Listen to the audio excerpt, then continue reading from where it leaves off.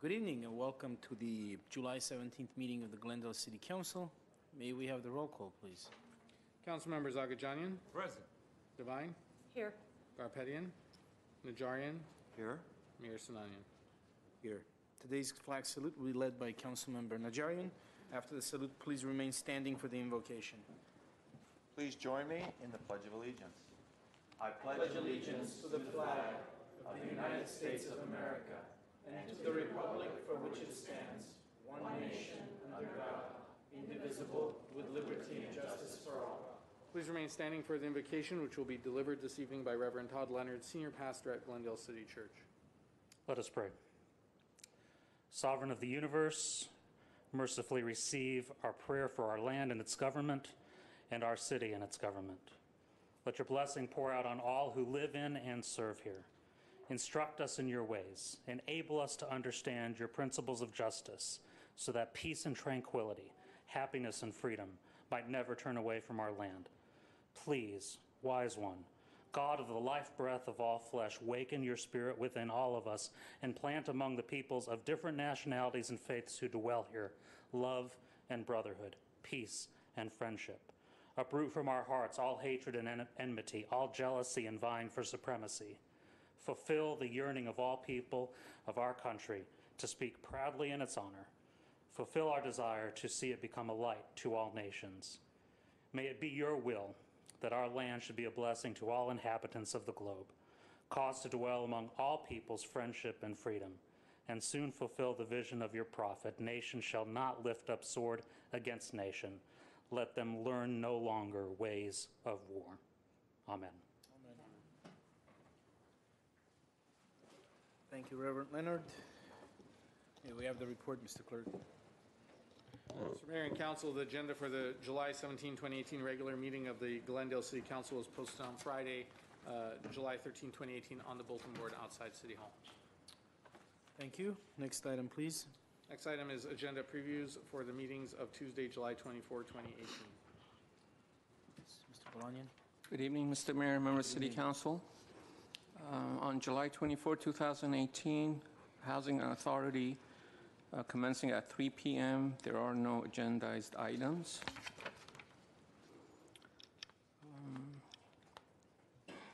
For the City Council and Housing Authority joint meeting, starting at 3 p.m., there's an item from Director of Community Development regarding update on housing legislative platform related to affordable housing strategy. In the evening, commencing at 6 p.m. for the City Council, there are a number of consent items, starting with a report from Chief of Police to authorize the purchasing administrator to issue a purchase order service authorization for police dispatch workstations. Fire Chief regarding donations from La Crescenta, Kiwanis, insurance brokers and agents of Burbank, Glendale, Pasadena, and the Glendale Firefighters Association for the Junior Fire Marshal Program. Another item from Fire Chief and Chief of Police regarding acceptance of funding from the United States Department of Homeland Security 2017 Urban Area Security Initiative UASI grant program in the amount of $55,604. An item from Public Works regarding approval of the final map of track number 74370 for a 6-unit condominium subdivision at 532 to 536 West Elk Avenue. And the last one from Director of Community Development, authorizing the city manager to execute a professional services agreement for the purpose of analyzing current standards and recommending amendments to the downtown specific plan. Under action items, item from city manager regarding designation of a voting delegate and alternates for the League of California Cities annual conference. Another item from city manager regarding adoptee citizenship rights report. From Fire Chief regarding payment for aircraft and firefighting services performed by the City of Los Angeles and the United States Department of Agriculture, Forest Service in response to the September 1st, 2017 through September 10, 2017 Latuna Canyon fire. An item from Fire Chief regarding a proposed fire recruit academy for fiscal year 2019. From Public Works, regarding 5-year purchase order contract with National Ready Mix Concrete to provide various grades of ready mix concrete for maintenance and repair of cities' concrete hardscape. Another item from Public Works regarding purchase of John Deere tractor loader for the Community Service and Parks Department and dispensing with competitive bidding. A report from Chief of Police regarding a gun buyback event. And lastly, Director of Community Service and Parks regarding design, development, and construction documents for Dukmejian Park Nature Education Center projects, Phase 4, Part 3. Under hearings, Fire Chief regarding weed abatement charges 2017-2018. That concludes my report, Mr. Mayor. Thank you, Mr. Golanyan. Next item, please. Mr. Mayor and Council, before we move on to the next item, which would be the consent items, there has been direction that item 9B under hearings will be moved to July 31st. And that, because it was a hearing and it was noticed as such, must be done by council action, a motion, a second, and a vote to move it to a date certain. Will you read so that the into item the record? is. Will you read it into the yes, record? I will. The item is Director of Community Development regarding Armenian American Museum and Cultural Center of California. Motion one is motion finding the project is exempt from California Environmental Quality Act, CEQA pursuant to Section 15332 of the state CEQA guidelines, urban infill. 2 is a motion approving standards variance permitting the loading area to be partially located off-site and adopting findings in support thereof. 3 is a motion approving stage 2 design review. 4 is a resolution approving a summary report pursuant to California Government Code Section 52201 on the ground lease agreement by and between the city and the Armenian American Museum and Cultural Center for California for lease of certain city-owned property located in Central Park. 5 is introduction of ordinance approving a ground lease agreement by and between the city of Glendale and the Armenian American Museum and Cultural Center of California. Again, all of these items will be moved to date certain of July 31st by your direction and vote. Do we have a motion to move the item to July 31st? I'll move that they be moved to July 31st. Second. May we have the roll call, please? Council members Agajanian? Yes. Devine? Yes. Garpetian? Najarian? Yes. Mayor Sinanian? Yes. Thank you. Let's move on to the consent calendar. Mr. Mayor and Council, following a routine and may be acted upon by one motion, any member of Council or the audience requesting separate consideration may do so by making such request before motion is proposed. Thank you. Would my colleagues like to move any of the items from the consent calendar? Remove. No, remove, no. You'd like to move the balance? Sure. I'd like to pull, actually, Oh, you wanna pull 4E. some? I'd like to Okay. pull 4E. 4E. And then I'll move the remainder of the calendar. Second. May we have the roll call for the balance? Council members Agajanian? Yes. Devine? Yes. Garpetian? Najarian? Yes. Mayor Sinanian? Yes. Item 4E, please. Item 4E is General Manager of Glendale Water and Power regarding Intermountain Power Project IPP Alternative Repowering and California Energy Commission CEC Emissions Performance Standards Compliance Filing. E1 is a motion authorizing General Manager of Glendale Water and Power to vote at the IPP Coordinating Committee in favor of an alternative repowering that would reduce the size of the IPP repowering from 1,200 megawatts to 840 megawatts, and finding that such action is exempt from the California Environmental Quality Act. 2 is a resolution approving the emission performance standard compliance filing for submittal to the California Energy Commission and authorizing General Manager of Glendale Water and Power to submit such filing to the CEC and finding that such action is exempt from the California Environmental Quality Act. Thank you, Mr. Mayor. I pulled this item because it does have an impact on our future access to renewables. And I know that our goal, the goal of the City Council and GWP is to increase our renewables as in the future. And I'd like for you to give us a brief report on how this will impact that ability. Sure. Mr. Mayor, members of the council, Councilmember Devine. This is the Intermountain Power Project, which is located in Utah. The City of Glendale, along with 34 other agencies in Utah and California, have been a member of this project since 1980. It's coming up for its expiration in 2027. This is an 1,800 megawatt coal-fired plant that we access not only generation from, but more importantly, vitally important, is the transmission that we get from this. It's one of the only two places that we get transmission, and it's a package deal. We have to be in this project in order to get that transmission. Post-2027, when this agreement expires, California cities would not be able to take that power any longer because coal-fired generation is not allowable in the state of California. Therefore, the project has been going under a review for repowering. The original repowering scenario was 1,200 megawatts. As you can see from the report, that's been downgraded to 840 megawatts, which is the minimum requirement to keep the transmission system viable. So that's a good thing. You go from 1,800 megawatts of coal to 1,200 megawatts of gas to ultimately 840 megawatts of gas. It's moving in the right direction. Some people may not be exactly happy with that, but it's moving in the right direction. What that does, though, is that frees up the transmission even more so to bring renewables across to California, and especially here to Glendale.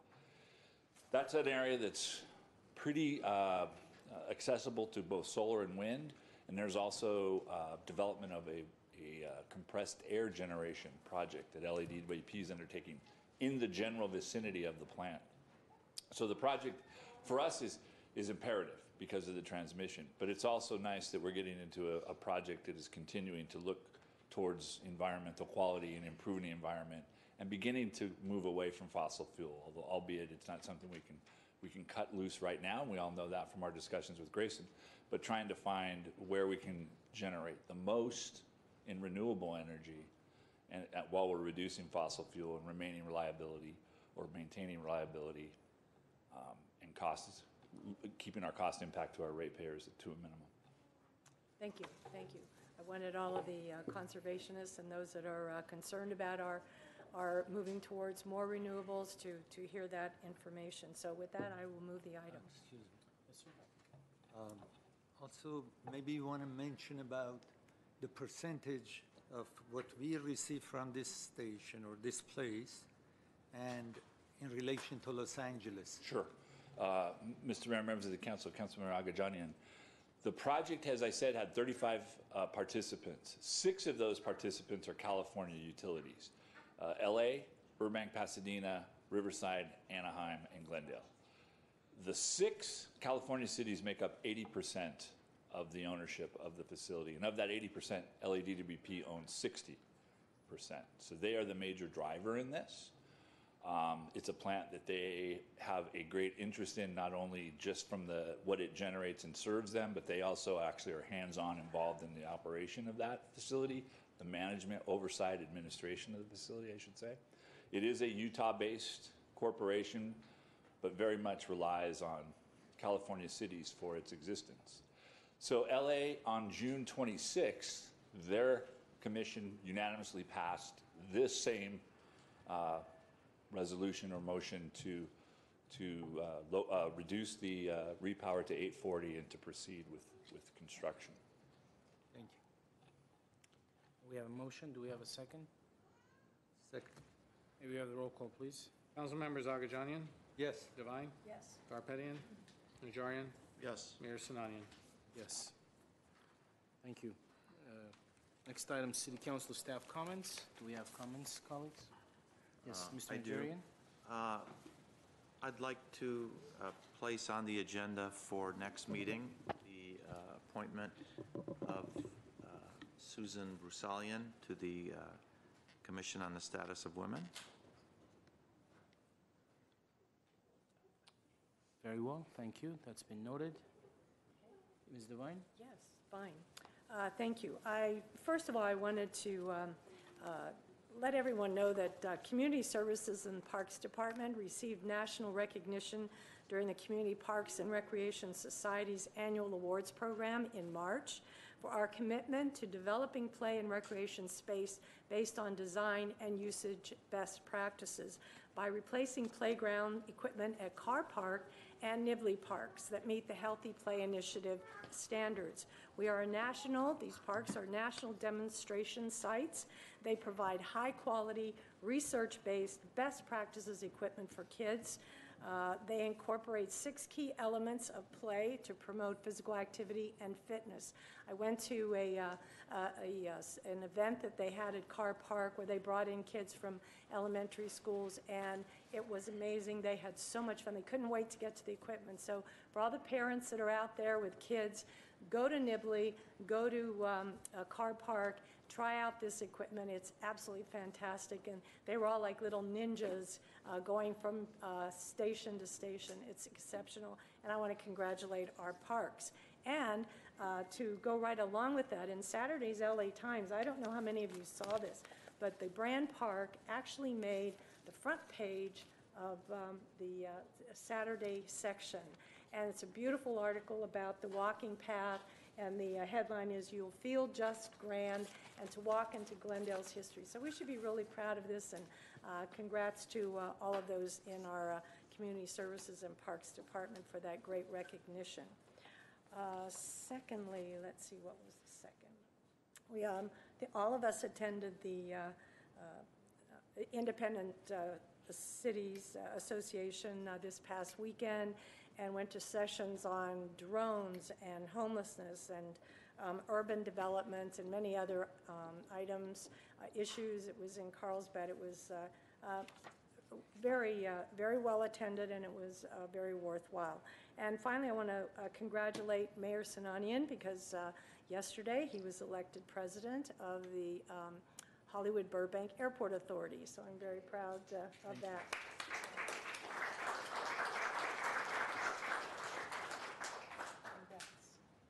Thank you, Councilmember Devine and Councilmember Agajanian. Anything? I'm going to keep it short. I'll mention that last week, our senator, State Senator Portantino, had his formal office ribbon cutting, and we were there. I think most of us were there. And the reason I'm mentioning it is not only because we didn't mention last week, but I also see there's a card from his staff, and I guess they're going to come up and speak about something. So it's a good opportunity to thank the senator for his wonderful political representation of his constituents in Sacramento, and also thank him for choosing Glendale to be the location of his district office. It's very important, and I think it brings more attention to Glendale. It makes it easier for our residents to be in touch and contact with their state senator, and we look forward to him staying there for the duration of his tenure in Senate. With that, I will move on to the next item, which is the 3-minute community events announcements, and I will invite Jonathan Frink from Senator Portantino's office. And I see Arda's there too. Arda Chakian's there from his office.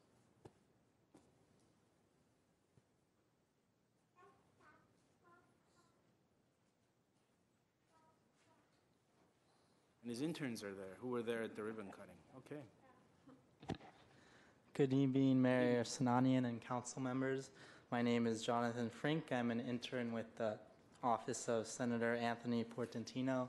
Joining me are my fellow interns, Cami, Michelle, and Alik, and Senator Portantino's District Representative Arda Chakanian. We are happy to be here this evening to observe the City Council meeting as part of our internship and learn more about city government. Thank you for your time this evening. Thank you. Welcome. I hope you have a relatively pleasant educational experience. But this is what we do. So one way or another, sit back and enjoy the ride. Yeah, thank you. Thank you very much. And kudos to you for volunteering and interning at an elected official's office. I think it's a very important experience that you're gaining by doing so, and you'll appreciate it in the future to come. Yeah, thank you. And we're going to move on to the 3-minute public comment section, and we usually take, the rule is we take 5, but I'm going to make an exception because one of the speakers has requested an extra card, so we're going to have 6 speakers. And we'll start with Susan O'Leary, followed by Vanessa Royale. Good evening, Good Mr. evening. Mayor, City Council. Cannabis regulation is an economic opportunity. This is the beginning of a new industry in California and a nationwide trend. 9 states and the District of Columbia have legalized recreational cannabis. This year, 6 more states will put legalization on the vote. According to a recent survey by Pew Research Center, 6 in 10 Americans now favor legalization. Altogether, 40 states have passed laws that allow for medical use in some form. That covers 275 million Americans. Last month, Canada legalized recreational cannabis. Also last month, the FDA approved Epidiolex, I'm not sure how to say that, a cannabis-based CBD drug for seizures. Last year, the National Institutes of Health awarded $140 million towards cannabis research. According to the National Survey of Drug Use in Health, cannabis sales, where they are legal, topped $8 billion in 2017. Projections are for $24 billion in 2025.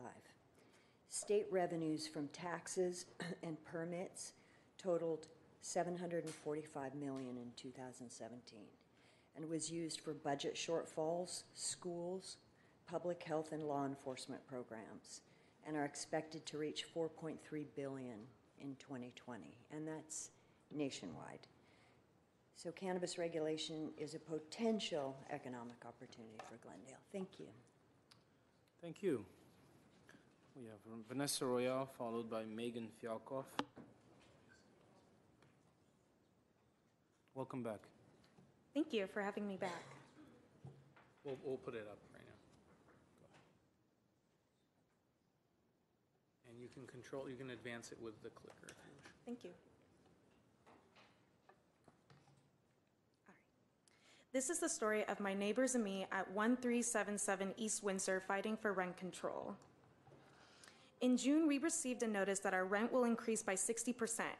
Moss & Company says that they are heading in the direction that should enhance your tenant experience. This is not so. They are not enhancing our lives. They are limiting us to 2 options: move out or stay in a poorly run down apartment that has a very steep price. Moss & Company says that these issues were from the previous owner, but they are not striving to fix any of these.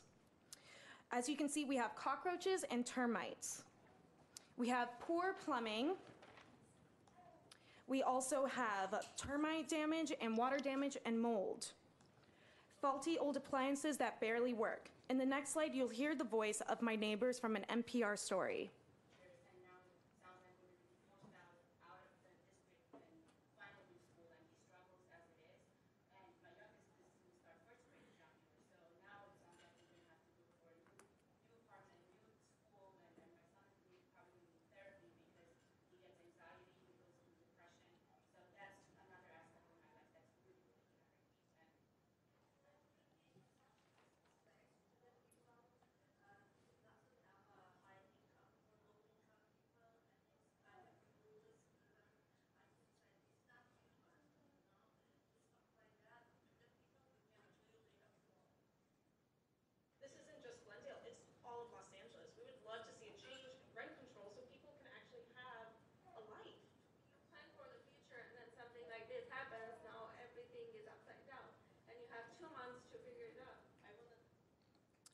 The hassle of construction has been any less than friendly or considerate. They have not been fixing any of the important problems. They are simply adding new paint and cement. This is just putting lipstick on a pig. As you can see, many of the neighbors have piles of rubble outside their doors. This is dangerous. There is dust flying everywhere, poor breathing conditions, and sometimes we are either locked out or locked into our apartments. City Council, I ask you, is this worth the rent spike? This apartment is an example of what was affordable to many low-income earners. But what happens when the affordable becomes unbearably expensive? Please consider rent control for your people. They should not have to suffer like this and pay far too much for far too little. As I said before, housing should always be a right and not a privilege, and there should always be People before greed. Thank you.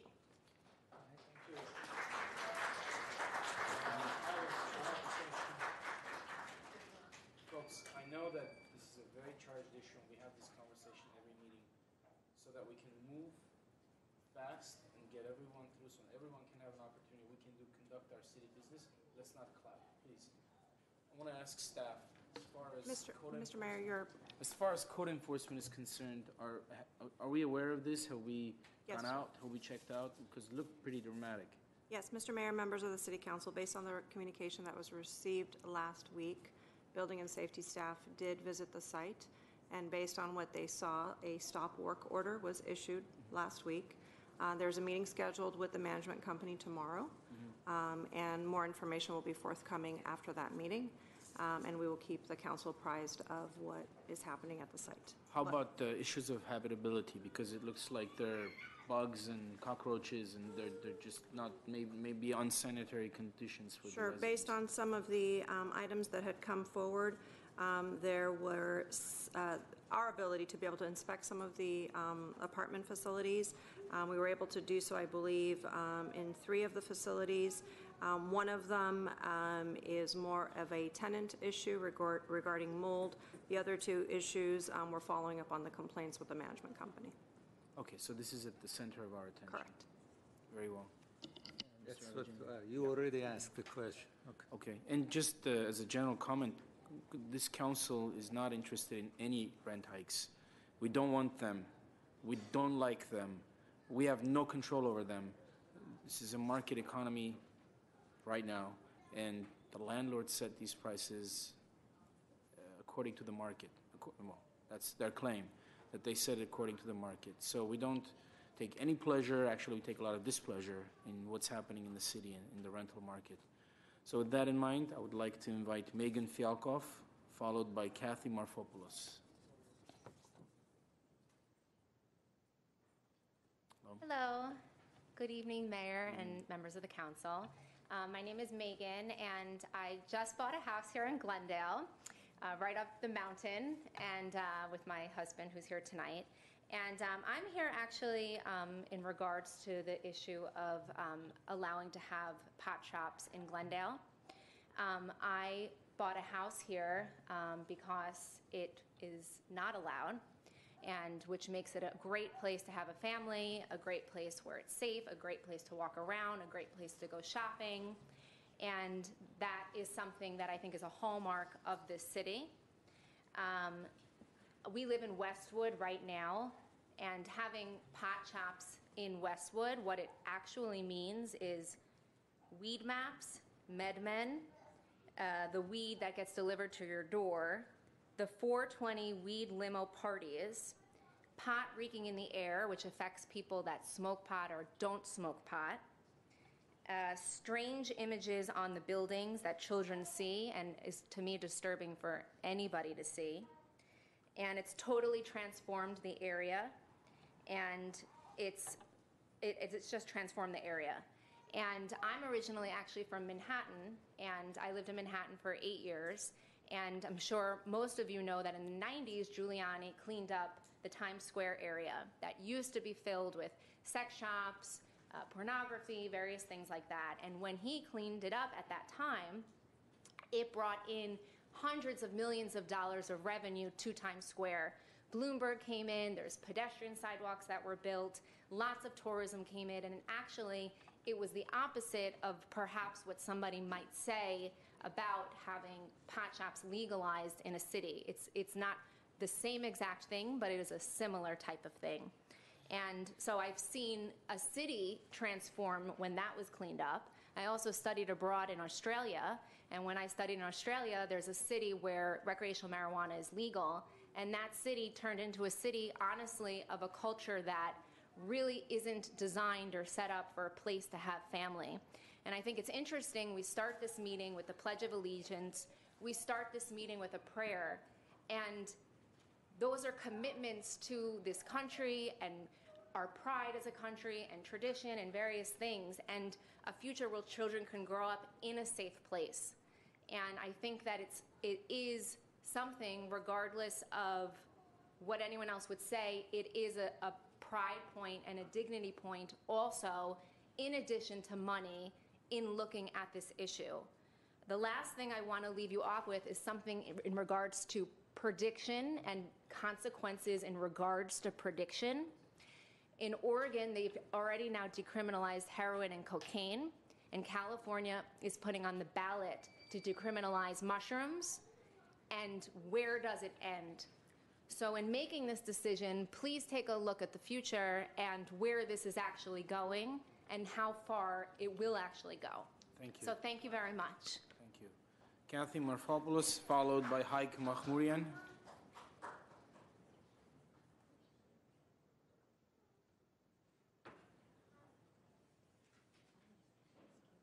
Hello, Councilman. Actually, he's going to be speaking on my behalf, and I'm going to stand with him. That's okay. Thank you, Mayor and members of the council. So my wife actually spoke, and I wanted to reiterate that. I've been working in Glendale for over 10 years.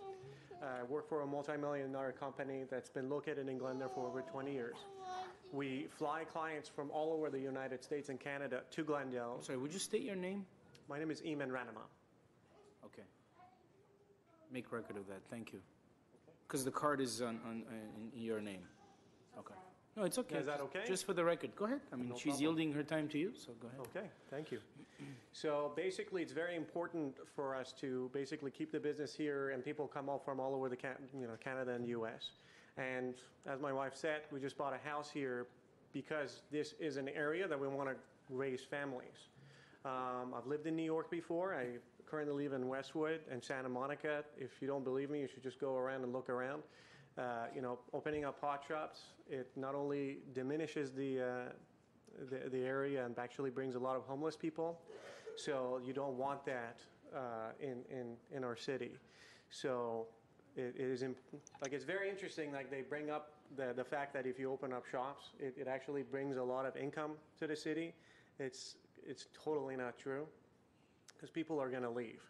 So, and it's sad that we have to actually look at profit and rather than doing what is actually right for people. I'm sure you don't want your kids and grandkids to do drugs. I don't want my children to do drugs. I've never done drugs. My parents never allowed me to do drugs. So I like to live in an environment that's drug-free. And I hope I have your agreement, and hopefully you guys would back me up on that, so we would have an environment that's clean, homeless-free, and so our businesses can flourish and prosper. And thank you so much for everything you've done in the last 10 years I've worked here.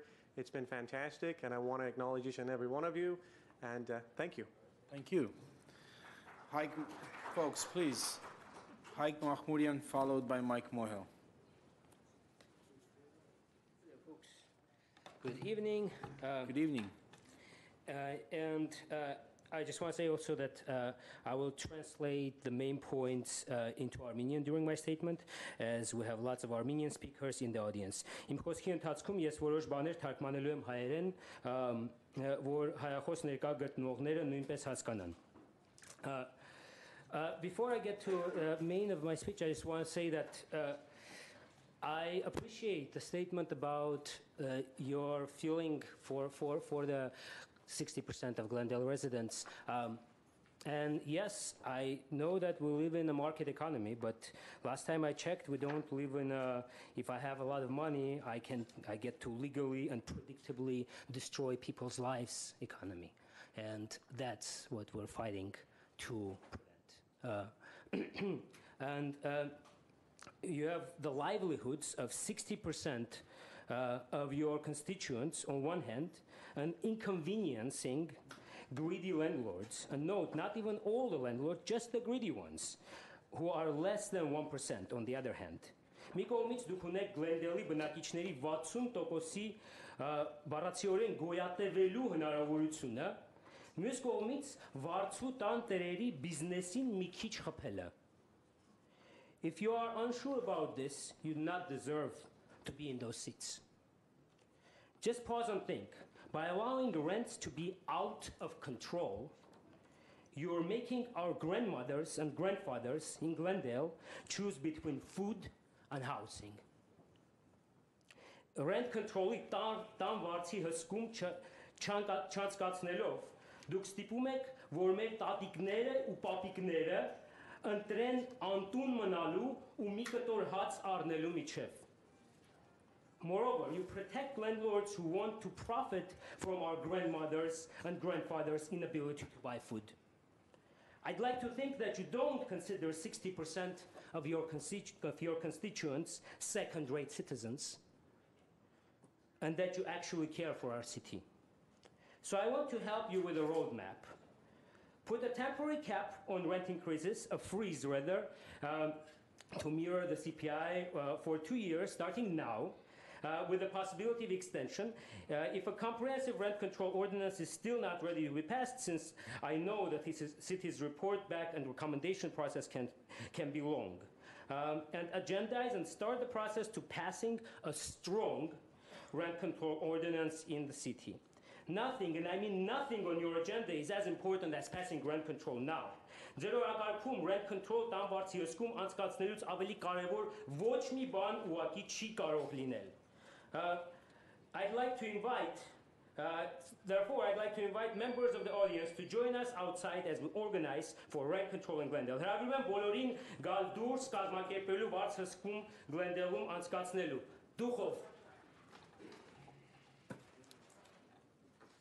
Thank you, Mike Mohill.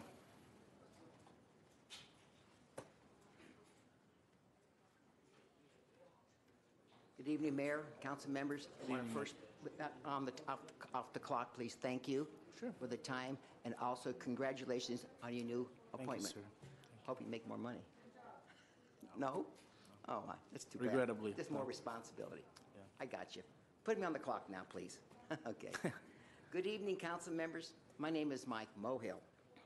Councilman Devine, please direct staff to present a report on the finances of the Americana in layman language, and not like the reporting in the city financial report, CAFRA.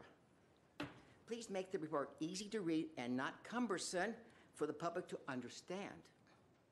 Also, please agendize the Americana finances so we can have a public discussion on this important investment by Glendale taxpayers. I'm sure Councilman Agajanian would second your motion. Putting information on the city website would be good, but actually, how many people go to the city website unless they are looking for something specific?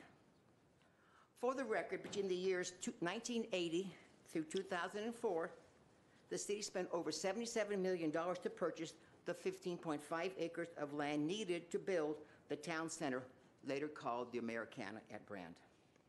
The city of Glendale gave this land free and clear to Rick Caruso, so he could use the land as collateral in order to secure a $440 million bank line of credit to build the Americana.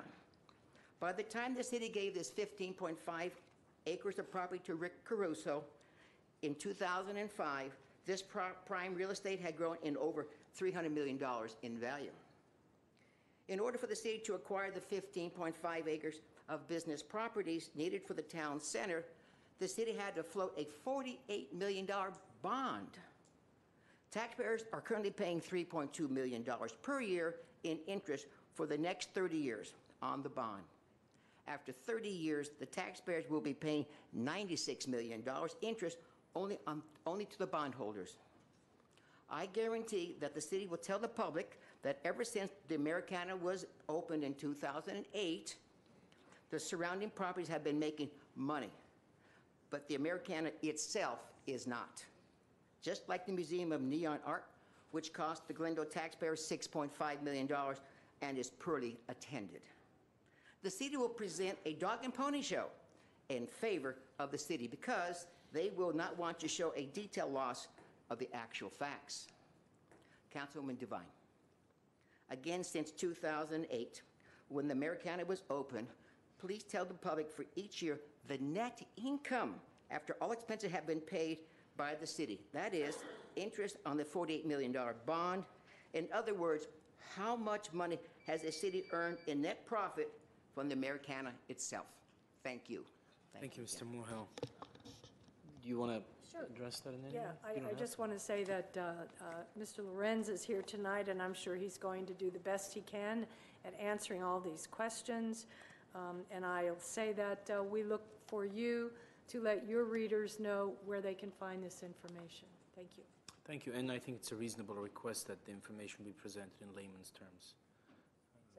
Because we're not, we're presenting it here, it's not intended for accountants or finance professionals. So, I do want to go back to the issue of the marijuana, the legalization of cannabis, because just 2 days ago, or 3 days ago, all four of us were at the ICA, and one of the pretty detailed and in-depth presentations there was about cannabis in Los Angeles, and the head of the Department of cannabis legalization or cannabis regulation was there presenting it to the elected officials that were in attendance.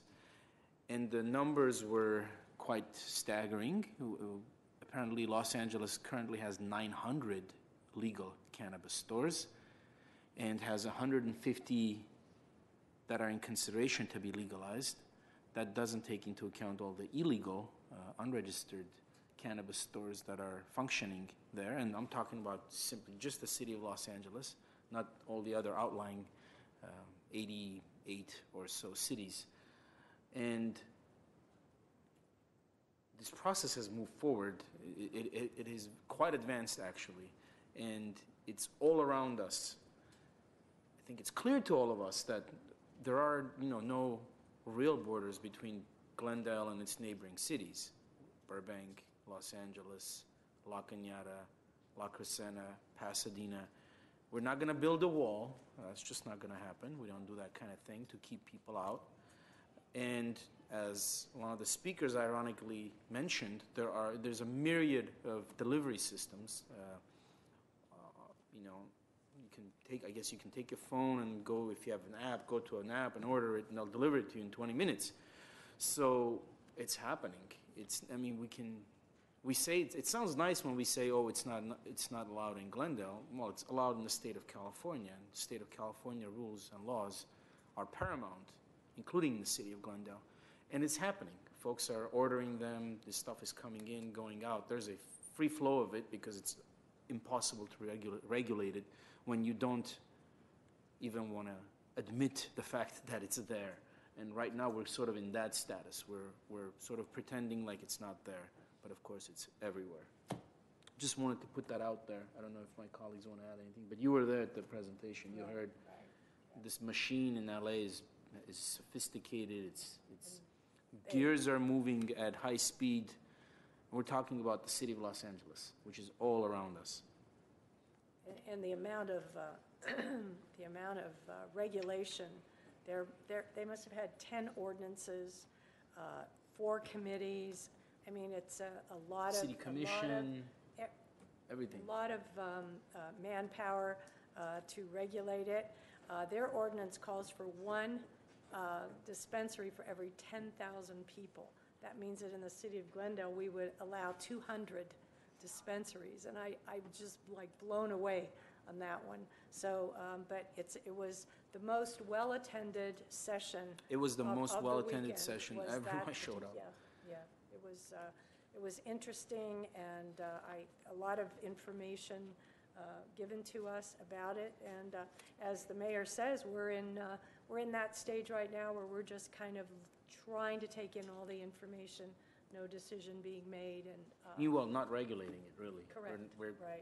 We're by pretending that it's not happening and we don't have it here, we're giving up the right to regulate this. So, anything? No. Okay, that's it. So we'll move on to the next item, which is adoption of ordinance or action items.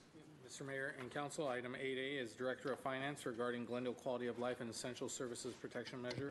8A1 is a resolution calling and giving notice of a special municipal election to be held on Tuesday, November 6, 2018, by submitting to the voters the Glendale Quality of Life and Essential Services Protection Measure, an ordinance of the City of Glendale to adopt a 0.75% transactions and use tax, and declaring an emergency with respect thereto. Item 2 is an introduction of ordinance to enact a 0.25% local transaction and use sales tax to be administered by the California Department of Tax and Fee Administration, subject to adoption by the electorate.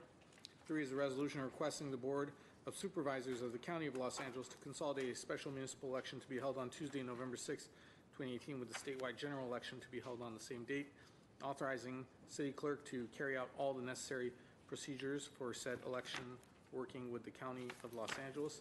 4 is a resolution calling for arguments for and against the revenue measure for the ballot for the special election on Tuesday, November 6, 2018. 5 is a motion making appointments to write ballot arguments for and against ballot measure. 6 is a resolution of appropriation approving $485,000 in adjustments to the adopted fiscal year 2018-19 budget. And that is all for that item.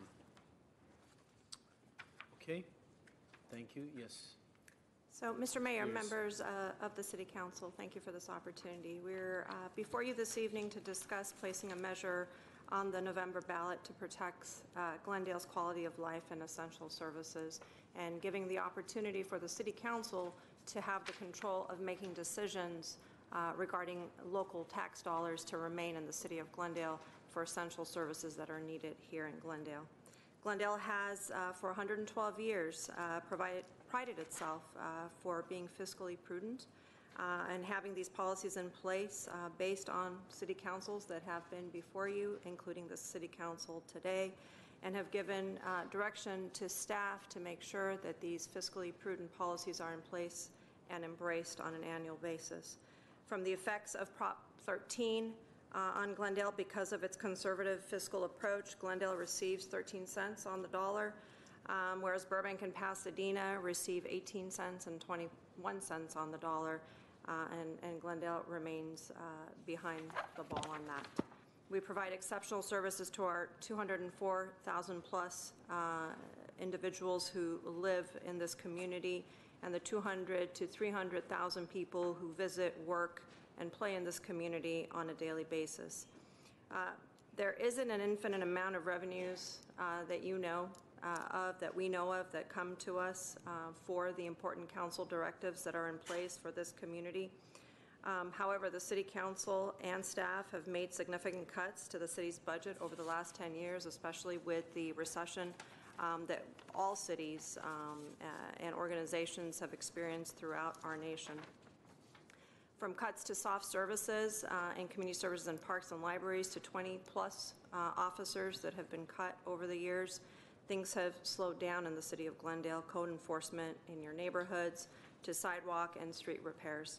I don't want to paint a picture that the sky is falling, because the sky isn't falling, and as you know, we're very transparent, and we have a very transparent budget process on an annual basis where the City Council, the staff, and the community have discussions regarding the policy directives of the City Council. However, there are needs in place, and those needs will continue to grow, and the revenue stream does not sustain that growth. Infrastructure needs that I mentioned earlier that include streets, sidewalks. We are 112 years old, as I said earlier, and based on that age, there are significant needs in maintenance and repair and replacement, and that maintenance, repair, and replacement is key to making sure that the quality of life services remain in this community. We want to continue being the 4th safest city in California, as well as the 6th safest in the nation. There are affordable housing needs, as you continue to hear on a weekly basis, not just here at the dais, but from the constituents that call, email, and visit you. Those affordable housing needs continue, whether it's for seniors, families, and others, and the council wants to continue to support that. This City Council and staff have not contemplated having a measure in place that would increase our sales tax in the past that I'm aware of. Why now? And I think I've covered some of those items now, but I think what you will see in Mr. Elliott's presentation is the why now is that Glendale produces significant sales tax dollars, and we end up paying those tax dollars out to the county and other agencies And the importance of the city council having that local control stay within the city of Glendale within the 3/4 cent that will be discussed that is still available to the city to remain here, and for you to have that opportunity to make those very important policy decisions versus other agencies and the county. And so today we're before you to share some information regarding how sales tax happens, what the breakdown is, what other agencies receive from the city of Glendale, what we ultimately get back from the other agencies for the programs here, and it is not commensurate to the amount that you're paying out to the county and other agencies. And with that, Mr. Mayor and members of the City Council, I'd like to ask Mr. Elliott to provide you some information regarding what's before you this evening, and we'd be happy to answer any questions after that. Thank you. Before Mr. Elliott starts his presentation, I do want to tell those in the audience and also our residents, whoever is watching, that to bring an increase of taxes to even discuss it is absolutely counterintuitive. It's illogical. It's not anything that any elected official ever wants to do. And yet here we are doing it. And Pasadena did it yesterday, same issue. Burbank is doing it tonight, same exact issue. All three cities are looking to take control over their own tax dollars before those same tax dollars are taken over by an entity other than the city and used for purposes other than city's immediate needs. I hope that you follow this presentation very closely because it's very logical. If you follow it, you'll get it. We're trying to make sure that the monies that, it's not a matter of whether these taxes will be levied. It's a matter of who's going to levy them. If we don't do it, the county will and the state will. They've proven it through their actions. They've already eaten into our local use, 2% local use limit by taking over 1.25% of those 2%. And all that's left is the 3/4%. And we're just trying to preserve that, make sure that those monies are used exclusively for our residents, for our city. So with that, Mr. Elliott, yes. If we can discuss this briefly, I would like to express myself. I'm against raising the taxes, whether it's 0.75% sales tax, but the problem is whether the LA County or other agencies will come and steal this money anyway. So that's why I will agree with this, but I want to make sure this money will go to a special account. And it's not going to be, although it's called general tax, but it should be in a special account, and we have to supervise every dollar of it, how we're going to spend it. Otherwise, we know government or other agencies, they are good at spending the money fast, and I expect that we are in good economy, and as usual, recession is in the horizon. It's right next year or year after will happen. So that's why I want to make sure these tax dollars, whatever we collect, will be separated from other general fund tax in separate account. And every time, my wish was that to spend this money for affordable housing. That's my wish. But I was told if you say specifically what you're going to use it for, then you need 2/3 of public to vote on it and ratify it. So that's why I step back and say, okay, let's go ahead with what has been organized. But I want to make sure, to be on the record, that this money will not gonna go to pay, I'm sorry, for the employees or other stuff, or I don't know, whatever you name it. This should be specifically for the benefit of the public. They pay the taxes, and they have to see that this tax has been collected for their benefit, not anybody else. Not for the city council salary or employee's salary or anybody else's salary or any other expenses. I be against it, and I hope the public will be against it, and I'm sure they are against it. They want to see that whatever they pay, the taxes that they're going to pay more to be returned to them as a benefit to them. So that's my concern, and I wanted to be on the record on this. Thank you. Mr. Mayor, if I can just state, based on the feedback we received at the last meeting we had initially to discuss this item with you about a month ago, Mr. Alajanian brought this item forward and his desire to make sure that the funds are in a separate line item account.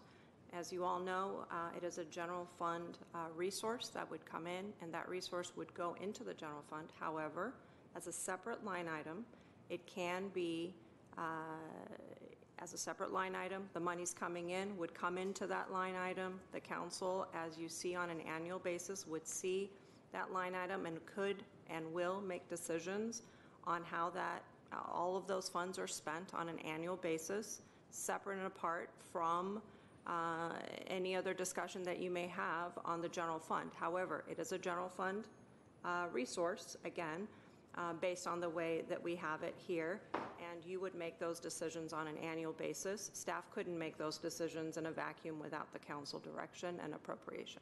Right. So this issue was discussed in the past, like you said a month ago. It'll go into the general fund. However, council will administer it during the budgeting process and will ultimately decide how it's going to be used. One way or another, any monies that are spent in the city of Glendale, I hope, are spent for the benefit of its residents, no matter what shape they take. I mean, it doesn't have to be money that's used to service a park or provide services or pay salaries. At the end of the day, those salaries, even the salaries, are paid for the benefit of the residents so that we can have the employees to run the city. But obviously we understand that this money, we don't want to levy monies from our residents for the sake of spending it. We want to make sure that someone else doesn't levy those monies and spend it on other cities.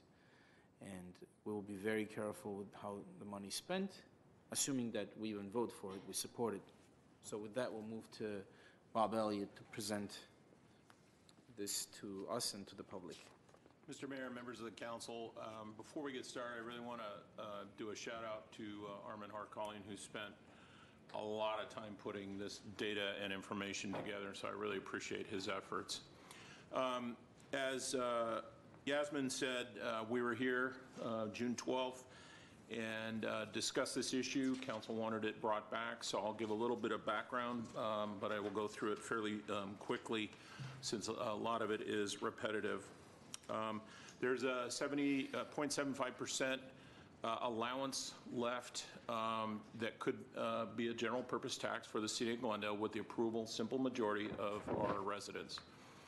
The election would be held November 6th, and the tax would take effect April 1st of 2019. 0.75% in the city of Glendale would generate about $30 million.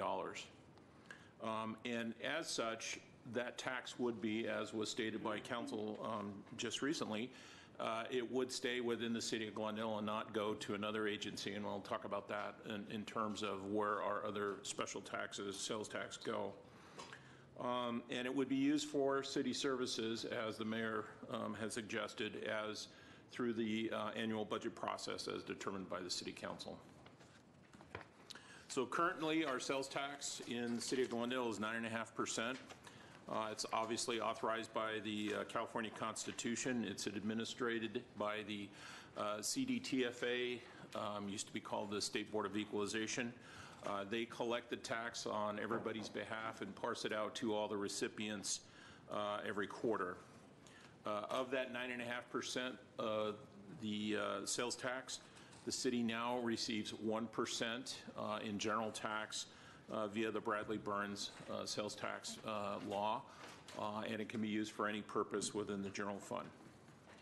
That 1% equates to about $40 million every year, and we stated before that 9.5 could be increased to 10.25 for local use within the city of Glendale. We have heard within that margin that we have, and I'll show that in a minute, there's a 2% margin allowed for local government. Of that, the county has a 1.25% for Measure R, Measure M, and Measure H, currently going through that. And then we have heard that AQMD is proposing a 0.25% sales tax for air quality projects, and LA County is testing the likelihood of a sales tax for homeless housing measures. So the breakdown on the stack chart shows what it currently is now. Again, the city gets its 1% general fund allocation within this 7.25 state mandated. The other voted in special taxes right now are Measure R, Measure M, and those are not, pardon me, I misstated earlier. Those are not included in the cap. They got special permission to exceed the cap within the local amounts. Prop A and Prop C apply to the local cap along with Measure H. And that's the 1.25% that goes against our 2% cap for local. So of those 5 taxes, Prop A, Prop C, Measure R, M, and H generates about $90 million. And we stated that last month when we reviewed this. Oddly enough, as I watched the Pasadena presentation this afternoon, and their numbers, although a little bit less than ours, they generate a return of 16.8% back to their city for those 5 taxes, where we get 16.7%. So we're about exactly the same in terms of what money comes back into the city of Glendale from those 5 special taxes. What does that look like graphically? Based off our 18-19 estimates, each of those 5 special sales tax, Prop A, C, Measure R, M, which are all transportation-based, and Measure H, which is for homeless. These are allocated all in different methodologies, but at the end of the day, we receive a small per capita allowance along with some project-based money shown in the purple.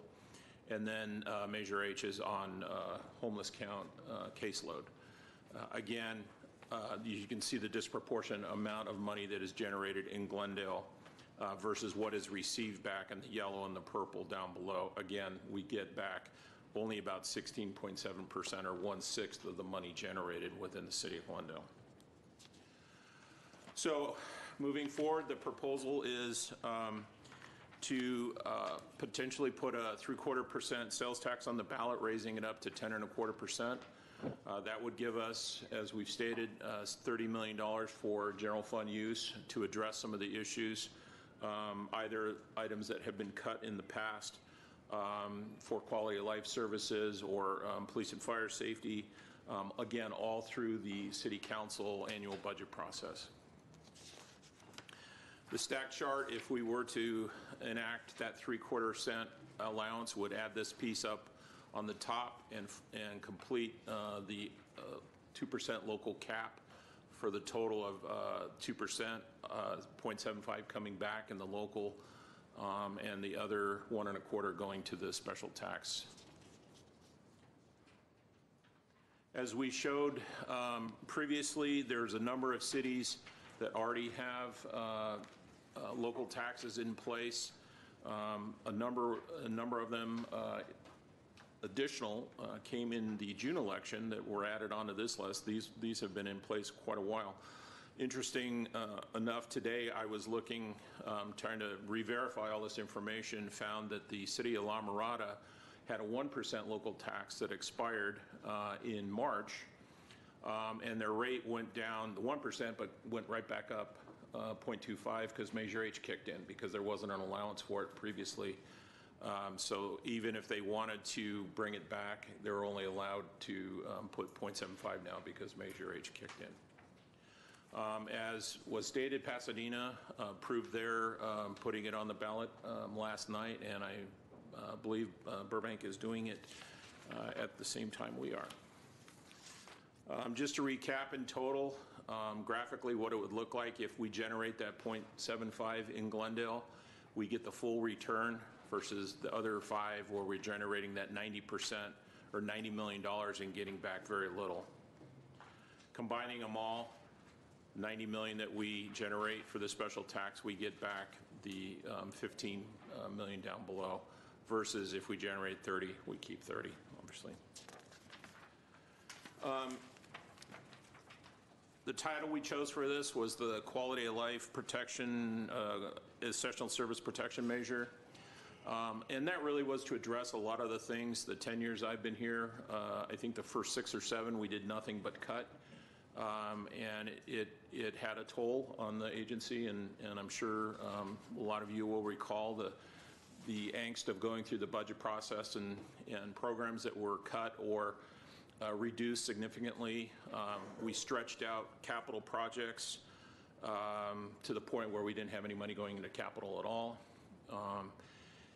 And we met the challenge in terms of balancing the budget. We presented balanced budgets every year to the City Council. Again, we had to do that. The charter states we have to do that. But we looked at different ways to address things. There was innovation in terms of the fire department, for example, creating the BLS program, allowing us to reduce the number of sworn firefighters. There was cuts throughout all the different departments. We eliminated well over 300 staff, full-time staff from the city, about 181, I think, in that time frame in the general fund. We pushed out a lot of things, delayed cut staff in code enforcement, park and recreation, and the like. We've had various cost-saving strategies throughout the time, and just to show the recap of what departments cut, over $20 million in the 4 years, showing up here 2008-9 through 2012-13. We had a few cuts the following 2 years, and then after that we actually added back a little bit based off some revenue growth, but overall a lot of things were cut.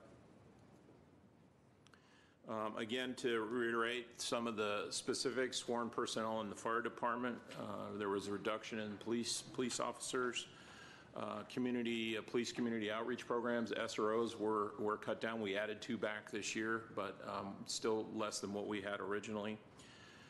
We reduced hourly wages, contractual services, a lot of hours of operations. The libraries were closed on holidays, which equated to about 13 days a year. We reduced funding for sidewalk and street repair, maintenance throughout the city. We eliminated CIP funding from the general fund. Recall that years ago, 50% of the sales tax used to go into the CIP fund. In the early 2000s, there was down to about 14%. We reduced that down to 0. Fortunately, when I got here. We're now back up to 2%, going back into our Fund 401, certainly far less than what we used to contribute to that fund. That equated to us pushing out projects for years and years and years to do a fire station upgrade or a park upgrade, or trying to go find a federal grant or some other means to fund those projects. And we've been fairly successful in that, but still there is really not a huge flow of money for capital projects. To a brief recap of the 5-year forecast, while we're projecting conservative but solid revenue growth throughout the coming 5 years, we showed this in a little bit more detail in the budget study sessions, but moving out in subsequent years, we're looking at budget deficits, and the choice is we can address those through budget cuts, or we can address it through some revenue growth. And it'll probably be a combination of both, but our cost structure is increasing, and a lot of that is due to PERS and other contractual obligations. But our revenue sources are solid based off our property tax, the housing values. Our sales tax is very strong. So it's not horrific relative to what it was in 2008-9, but we still keep an eye on that 5-year forecast to make sure that we will present a balanced budget to the council in the future. Excuse me. That was good. I guess you have mentioned before why is on 2019, 2020, we have deficit? That based off the revenue that we have forecasted for next year and what we think our costs will be as they are today, we would have a slight deficit in the general fund. This is not considered if there is a recession even. This is on good economy, right? Well, yeah, but we do hedge a little bit in our revenue forecast, so we don't go, if the trend is, 5%, we probably would estimate 3.5 or 4, depending on the revenue, because there is always the chance of a recession coming, and we had that discussion today about, the looming potential recession coming in 2019, 2020, because that's everything you read. There's something's going to happen, and it has always been cyclical. Hopefully, it won't be a 2008-9 type of recession, and it'll be a mild one. But yes, you are absolutely correct. Our cost structure, as you recall in our budget study sessions, is fairly fixed.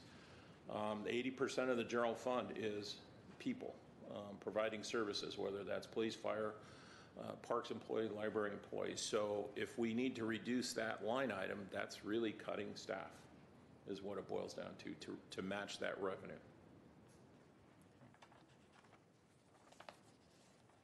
So just to recap again, that 75.75% would generate $30 million. It would be up to the council, as we've said, through the budget process to program that money, hopefully addressed and pointed towards the quality of life factors that we have in the various departments, improvement in our public infrastructure, whether it be sidewalk or street maintenance or our facilities with our parks and libraries. It could be addressed and used for affordable housing or whatever other program that council sees fit. It will be obviously part of our annual audit. We have an audit every year that's mandated in the charter. And the important thing, as we've said, it will keep the revenue local and for the council to decide what those dollars are spent on. Again, graphically, that $30 million relative to what we get for the other 5 taxes.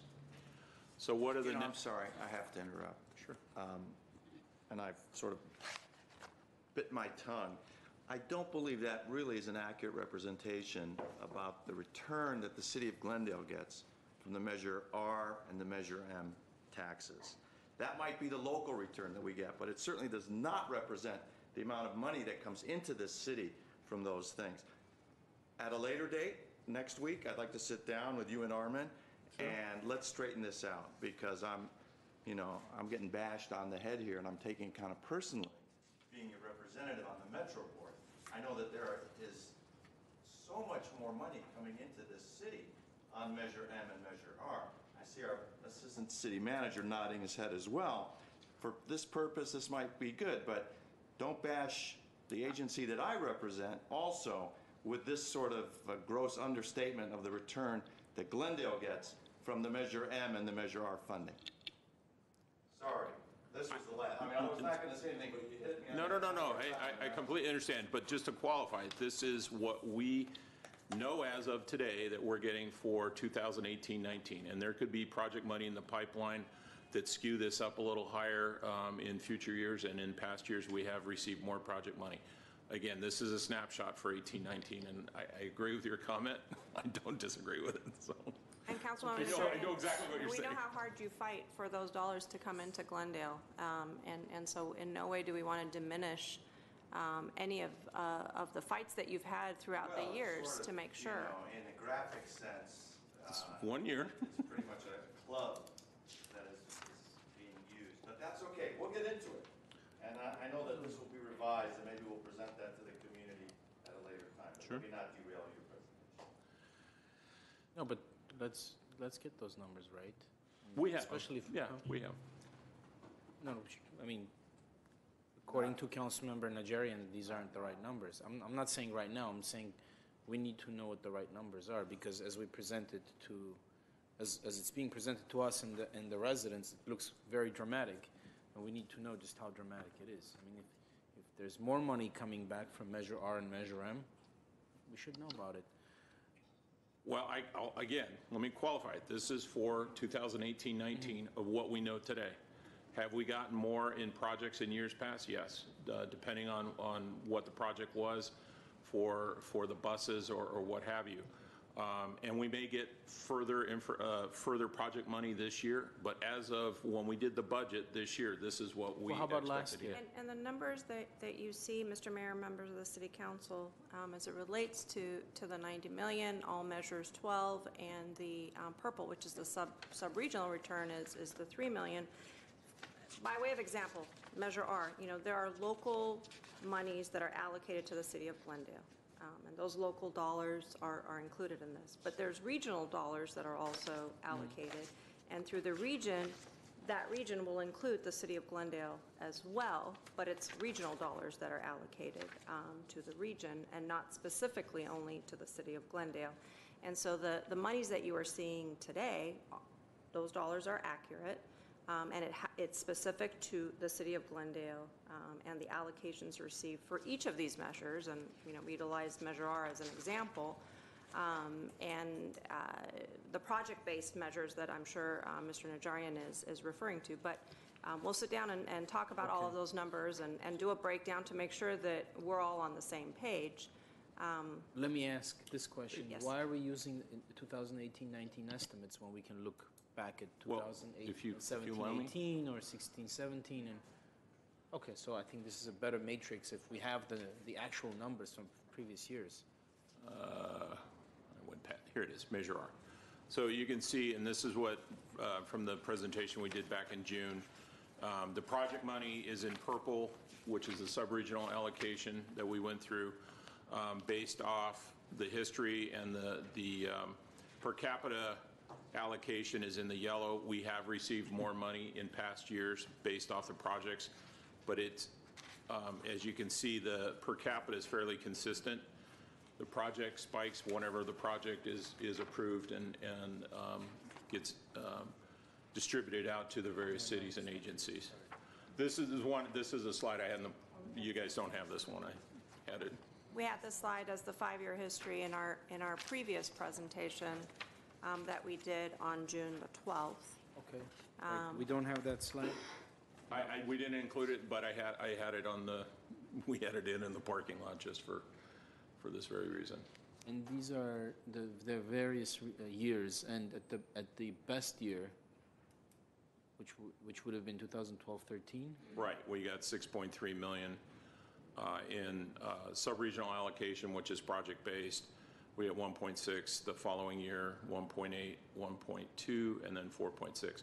So it kind of ebbs and flows depending on the projects, but Councilman Najarian is right. The slice of 18-19 is fairly low based on what we know today in terms of project money that we will receive.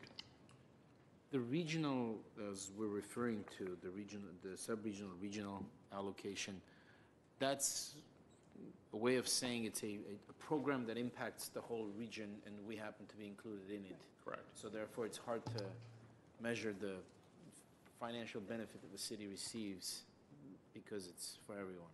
Is that correct? A fair estimate? Okay. Right. Is that's your Roy Verdugo, LA County, JPA? Yes, Mr. Mayor, member City Council. Glendale is part of a 6-city consortium that are part of the Arroyo Verdugo subregion.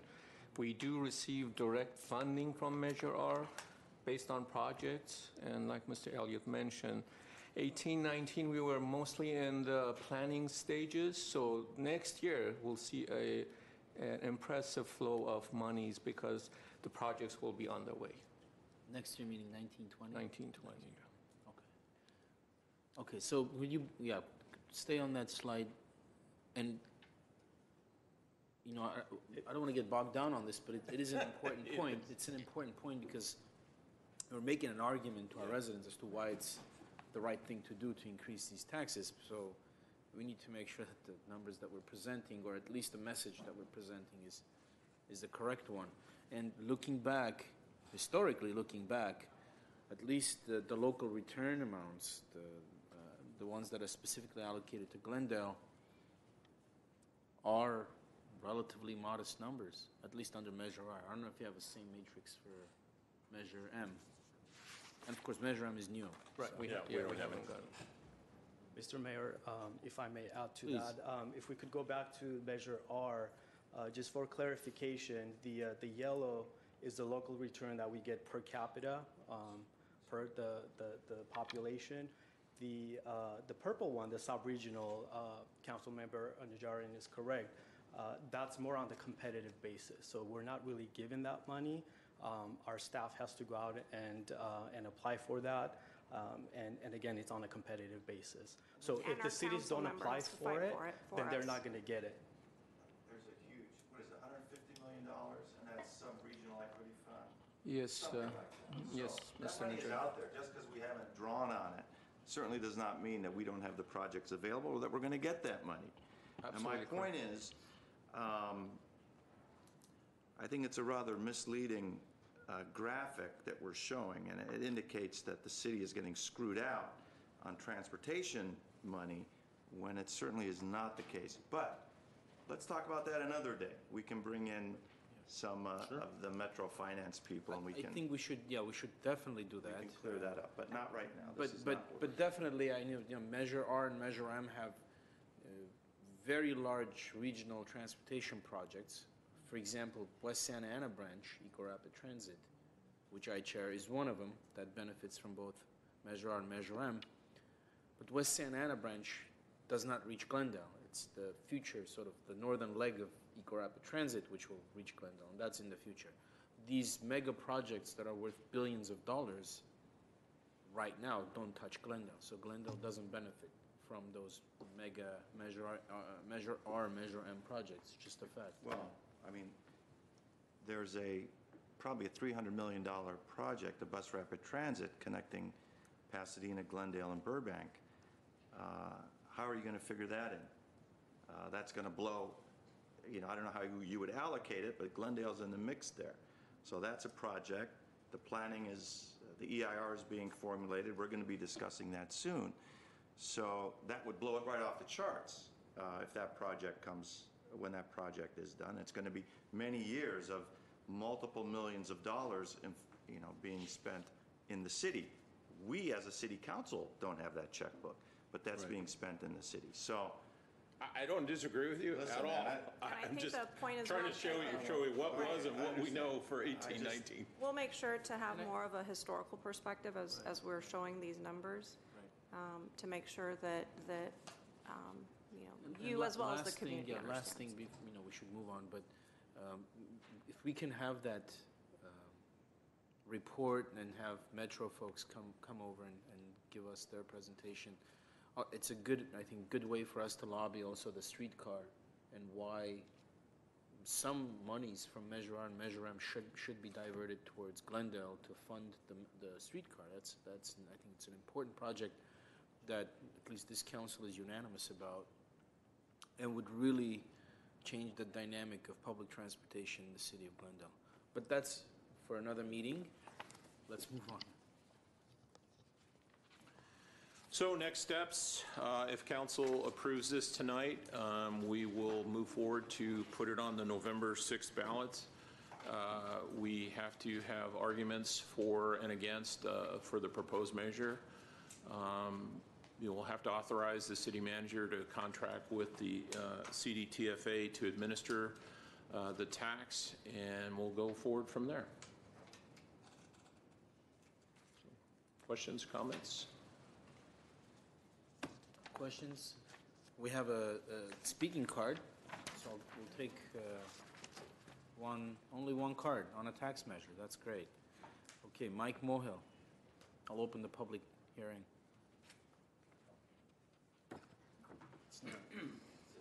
I'll close the public Good evening, hearing. council members. Name is Mike Mohill. Council members, before you is action item 8. Director of Finance reference Glendale Quality of Life and Essential Services Protection Measure. I would like to humbly ask you the question, this question. Whose quality of life and essential services protection are you talking about? Is it for the struggling homeowners, renters, and landlords? Small, large businesses in the city of Glendale? Who? You are proposing to increase Glendale sales tax an additional 0.75%. This is in addition to the new annual fire brush fee of $15 and sewer operating fees, among other fees and taxes you approved in this current fiscal year budget. Where will the additional revenue go? Will go for parks, library, street maintenance, senior program, public transportation, etc.? No, no, no. It will go, and you know it. The first obligation of government is to pay for the contracts that you have negotiated with our CalPERS overpaid workforce.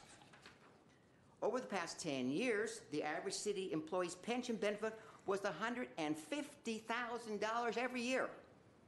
After 30 years of service, and our city employees can retire at the ripe old age of 50 or 55. When our city workforce retire, the taxpayers of Glendale will have to come up with over $2 billion of unfunded retirement money pension.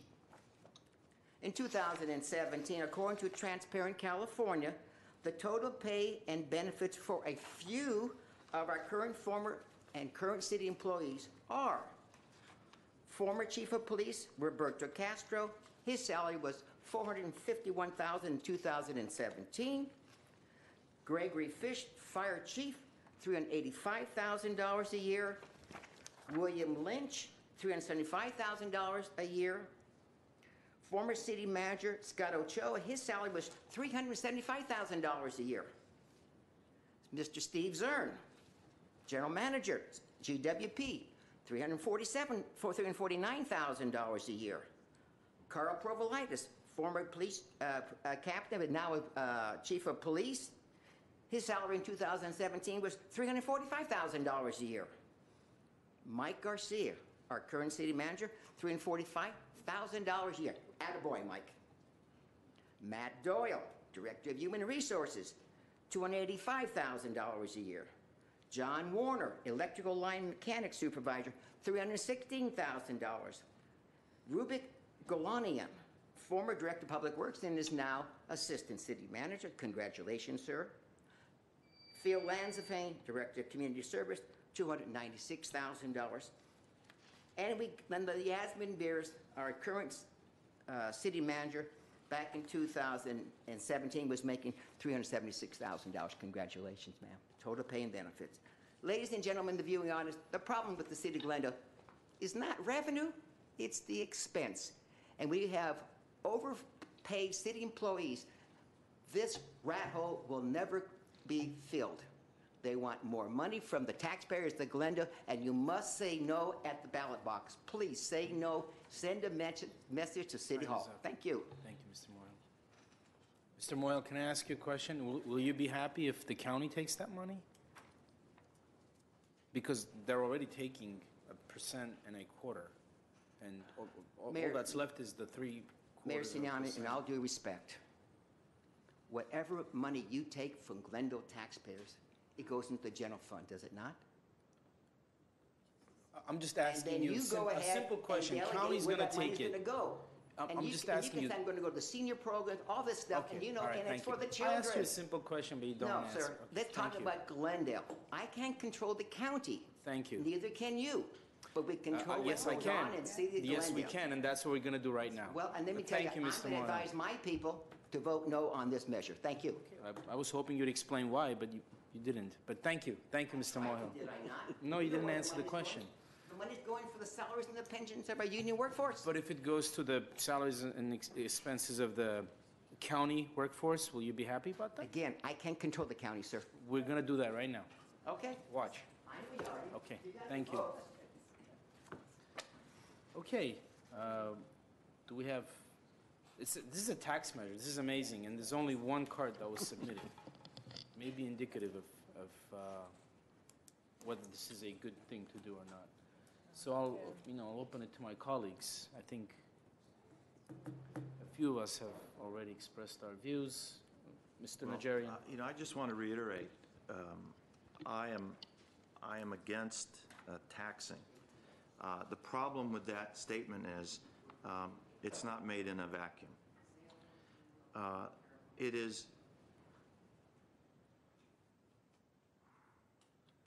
clear that the county or other agencies, whether it's the AQMD, it may be, you know, a multitude of other agencies have the ability and are ready to impose that additional tax burden on us.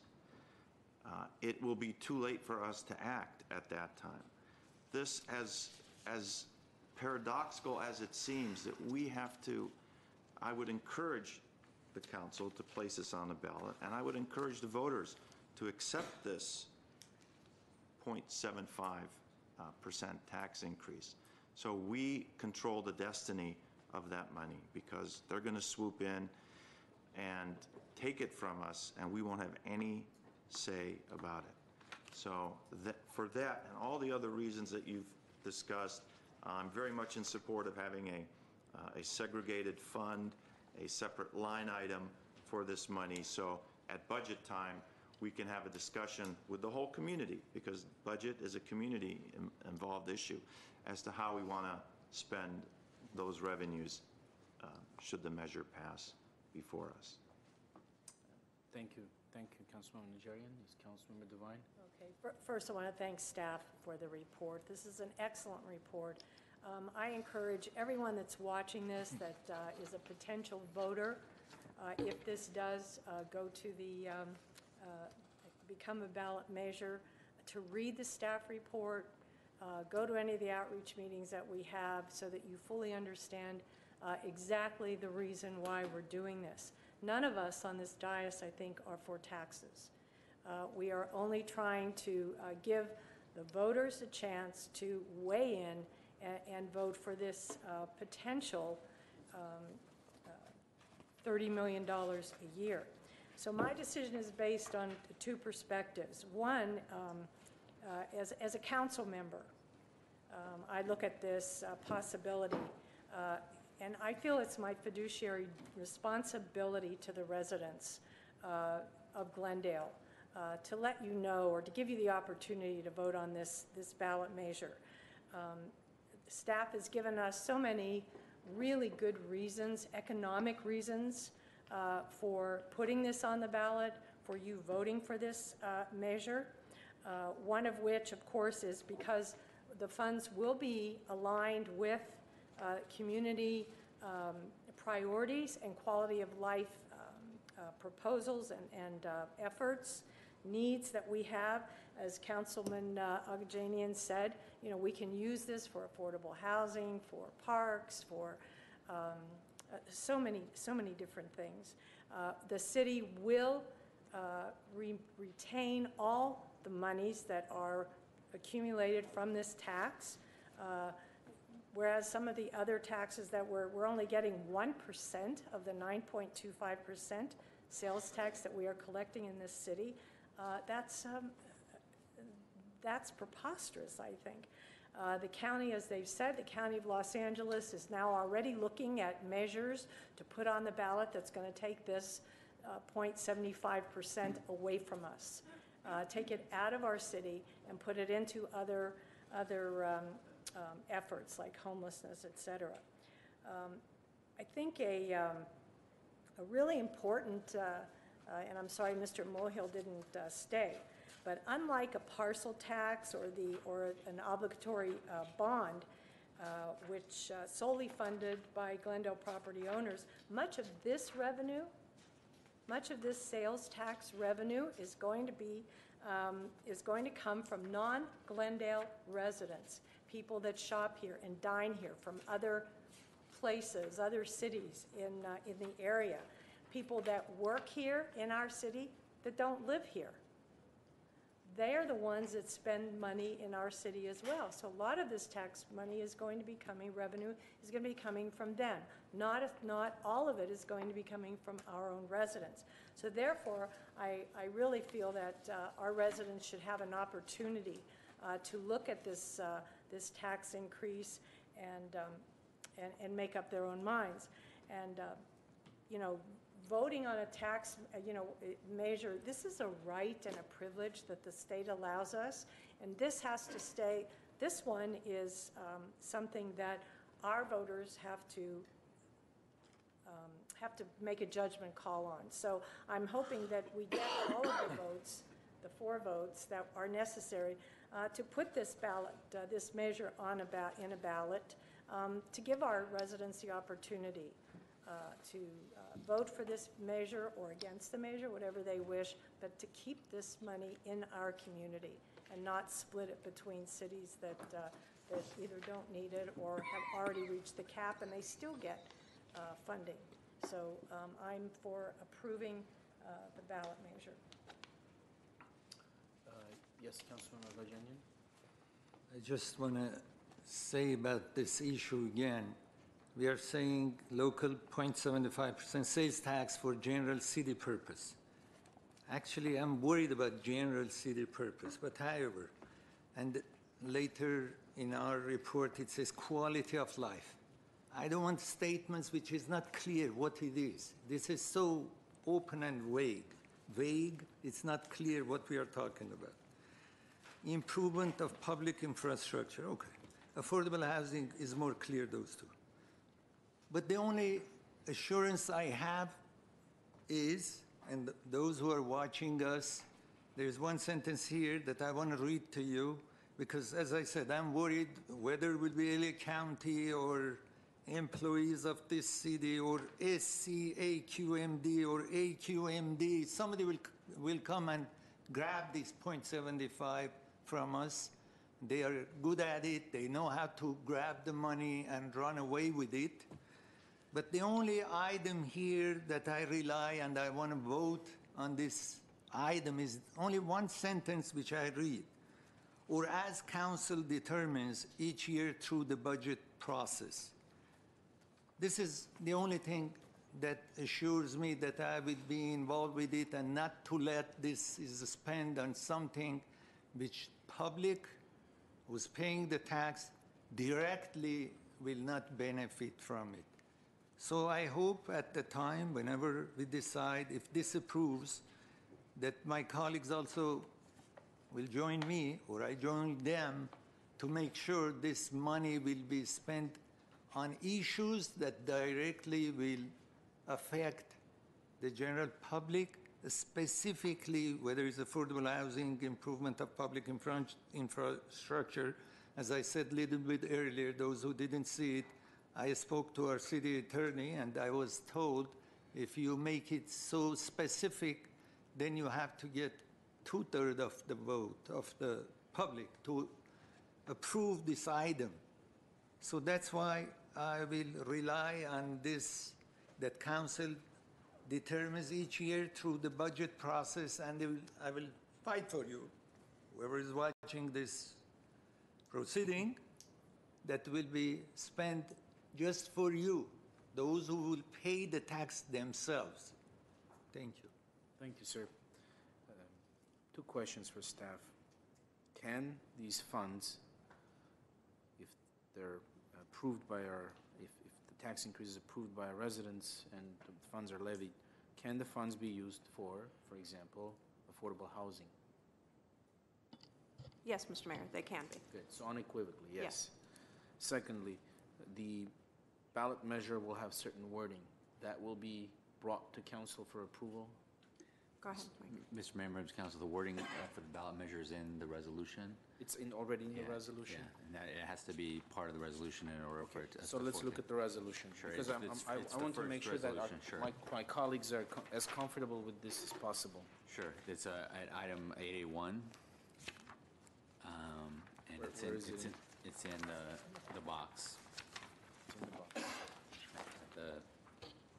It's at the last page, second to last page of the resolution. And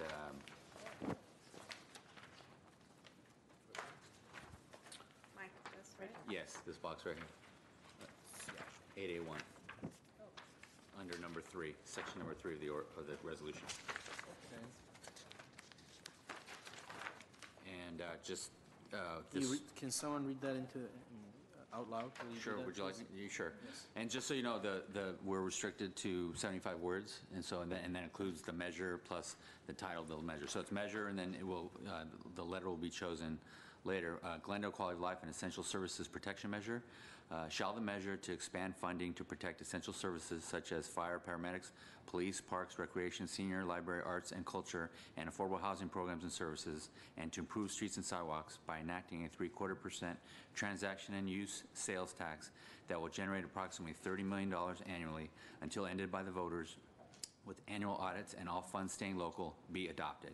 And Mr. Mayor, I would note it's written this way. It has to be written that it has to start, shall the measure, and it has to end, be local, be adopted. It has to read that way pursuant to state law. Okay. So this is a broad grouping of purposes for which Correct. money And should be it's exemplary, so it's by example. Right, and at the end of the day, council will be the one to determine which of these purposes the money should be used for. Yes. Or Because- others. Or others, others that or are not others. part of Right. what's written here as part of the measure because it is a general Yeah. tax. This is same as that general budget. This is not what I was discussing before. This says, shall the measure to expand funding to protect essential services. We didn't discuss essential paramedics, police, parks. This is not what we discussed for. When this, you guys added to it. Mr. Mayor, This is members. I'm not happy with what you have written here. This is exactly same as you say general fund budget. What's the difference between general fund budget and this one, which we are putting more burden on this general public? We're saying, What would you say? come and pay 0.75% more tax. And then we say, same thing as general budget, wherever we spend. What we have to do with services such as fire, paramedics, police, parks, recreation, I don't know, whatever. But what we meant was something that directly will affect them, such as affordable housing or other services which the person... Safety, fire. You have that fire and police Sure. and other city employees in your general budget fund. So you are repeating the same thing, creating a smaller, same thing as the big one. We have big one and we have a smaller one. This should be more Can't say directed specifically. to. Like you said, we can't say it specifically for a specific use because then that'll trigger the 2/3 requirement. So this is What keeping I it was broad. saying before was like 2 items or 3 items, such as affordable housing. But now became same as regular budget. Again, Mr. Mayor, members of the City Council, Councilmember Agajanian, just to make sure that we're all clear on kind of the wording on this, again, because it's a general tax measure and the funds would go into the general fund, as we previously discussed on June 12th and in our discussions this evening, the way that the wording is written so that we cover ourselves, we say such things as. It doesn't mean that the council will be appropriating funds towards police or fire in a given year. It may mean that in a given year you will allocate funding based on the fact that it will be separately accounted for to affordable housing for a big percentage of it in a particular year, and infrastructure needs based on capital improvement needs that you deem necessary based on information provided to you to allocate.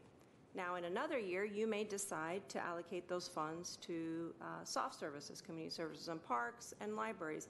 That, again, is completely up to the City Council to make those decisions, and it's written in such a broad manner, again, because it is a general fund resource that would be coming in terms of a revenue, and we can't specify it so specifically to, let's say, affordable housing and maybe 1 or 2 other items. It has to be broadly generalized so that you're all covered under the, kind of the law. So this measure does not mean that you're allocating it to police and fire. It's saying such things as.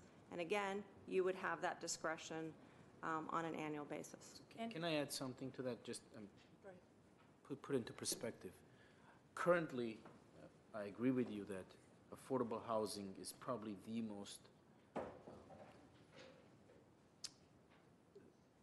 intense sort of area of need in our city. And I agree with you that any additional funds, if there was a priority item for which those funds should be allocated, the affordable housing should be up there at the top of the list. 5 years from now, it may be another issue. And these funds that are being levied from our city's residents and are being kept in the city should be used for that purpose, which is the most dire one, the most important one at that time. Frankly, it's irrelevant whether I'm there at that point, you're there, Nigerian's there, Councilmember Devine is there, because council will ultimately decide how that money is being spent. And council, individual council members, are the ones who are accountable to the voters. And you have to assume that council members at the time will make the right decision and will use those funds for those purposes that are the most essential and dire for the residents. So having a broad definition merely allows you room to maneuver. It doesn't mean that next year, for example, if this money is levied, we're going to be using it for any one of these things. It can be any one of these things, but not specifically one or the other. And you may decide in any given year not to utilize some of the funds. Right. And to keep those funds and add it to a Accumulate. subsequent year because you're looking at a larger project down the road. Again, that is up to the city council. And I also think that the verbiage that's here on this, the measure, helps the residents understand. It defines in a way what the funds can be used for, could be used for, may be used for in the future. So it's not pinpointing any particular one. It's not saying it's going to be used for this one. It is a wide range of possible uses.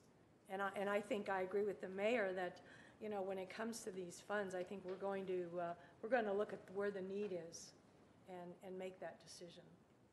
Yes, Mr. Agajini. First, Mr. Mayor, in 5 years, affordable or housing shortage will not gonna go. I'm not suggesting that. I'm just using that as an No, I'm example. just Let's say saying that, 50 years from now, because this doesn't have a sunset Right. clause, by the way. Okay. And the next thing I want to ask, what will happen from city attorney? Some of these items, if you delete, what will happen? Just depending on how it's worded, it may not have an effect. I mean, it just depends at the end of the day what we're talking about. But if it's just, we're talking about these essential services and some of them are deleted, I think overall, if they tell the broad picture that it's a broad general fund tax, then we should be okay. So, for example, I'm asking, senior library, if you delete that, what will happen? Nothing. Legally, nothing. And again, I think we, after talking internally amongst staff and with our consultant, we were trying to get the broadest outreach of city services that people might understand what the general fund tax is paying for. And that's why those terms are in there. And if it's deleted, then if it's deleted, then we might lose the senior vote that we might have who sees on here, they're This is going to just a look at question. something for seniors. I will vote for this. Or even more asking questions to see where we are going. I'm sorry. I didn't finish my questions. I was just asking questions. Okay. If we would delete arts and culture, library, senior, recreation, parks, police, paramedics, fire, what will happen?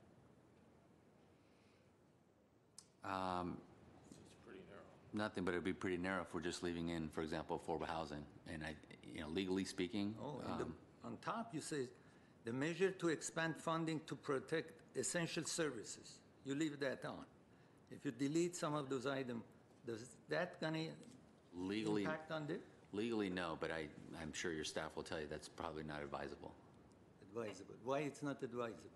If you only leave in essential services, Mr. Mayor, members of the City Council, Councilmember Agajanian, and not describe what those essential services are, and going back to what all of you have said throughout your comments on the 12th as well as this evening, that broad description and the ability for the general public to understand what this tax is meant for again, on a list of priorities that may come up on an annual basis, that educational piece that needs to be part of the measure will be missed, we believe. And so that's the part where we think, of course, you have every opportunity to massage the language if you feel that it's not accurately portrayed in the language, but we would suggest and recommend to you to keep some of the items, if not all of the items, based on those essential services, as well as the quality of life kind of indicators that mean different things to different people who go to the ballot box to cast a vote. And again, according to the survey that was taken, these services that we're defining are the ones that people felt, the residents felt, were absolutely the most important. So I think if you put those in the ballot measure, you are encouraging people to really take a serious look at it and vote for it, if they understand it. I thought we are raising the taxes when we are saying specifically this 5-item or 10-item, not the entire city work. We write here whatever this city is doing. And this was not the purpose. If that's the purpose, why we are having another separate account? So let's collect the taxes and put in general fund, and then city council will decide how it would like to spend the money. This should be more specific. I mean, I'm not saying to make it one item, but at least to be more specific that what we're going to use this money for. What are the items? Such as affordable housing. Okay, well, I understand that. I mean, and if we're gonna call this, we can call this an Affordable Housing Tax Increase Act. And I'll tell you, we'll have difficulty passing it through the improve streets, which will people directly will be affected. Sidewalk. Something like those items. Now I can't say it because I'm upset with this. I can't remember everything specifically to mention here, but this is not what I meant it from the beginning. But how about if there's, let's say there's a gang problem in the city? In 10 don't years, we want? Yeah. So why we don't specify? Let's wait until next week, specify gang or whatever, and we come to an understanding, and then write it here. Gang, affordable housing, I don't know, whatever has been written. I'm saying now, since I'm upset, I can't remember even what I had in my mind. Okay, so can we go back to the fundamental issue? We have 2% local use tax allowed. 1.25% has already been taken over by the county and other bodies. All that's left is 0.75%, and that's about to be taken over. There's currently another homelessness measure that's being entertained. AQMD is looking at something. They're going to take this over. We're trying to preserve our money for our city's purposes. I agree. Our city's purposes primarily. Then we decide how that money is going to be used for our city's purposes. Apparently, your definition of city's purposes is very narrow, and I appreciate it. Yours is very narrow. Ours may be a little broader. I'm saying mine is whatever the most hot issue is, whatever the issue is that requires the most attention, most funding. That's my definition. And I realize that 10 years from now, it may be a different issue. And I don't think that it's fair for me to decide today how that money is going to be used in perpetuity for the next 200 years. I'm telling you again, this measure does not have a sunset clause. It says until ended by voters, which means that the voters would have to actually repeal this tax. So how do I decide in 25 years what that need is going to be in this city? How? How do we come up with an exhaustive list and predict in perpetuity what the needs of the city are going to be? Unless you have a broad definition that allows you to use that money, and then the council that's elected by the residents of the city every year during budget discussions, during budget approval, actually decides on how this money should be used. The point is, first, you can write items, to perpetuity that you need. such as affordable housing. That's not going to go away. I'm all for it. It's there. I'm there. happy. It's already there. I know, but you added too many items there. I didn't add anything. It's in I know there, and I the think a broad definition is healthy. Or city attorney prepared this. I'm saying some of these items should not be here. I mean, if it's same essentials, when we say essentials, is only, again, is library, is other stuff, it's fire, it's police, and city staff salary, then what's the difference? So we will decide, money, let's raise the tax, and then later we will decide how we're gonna spend money, as we are doing on regular budget matters. But what we do with our budget?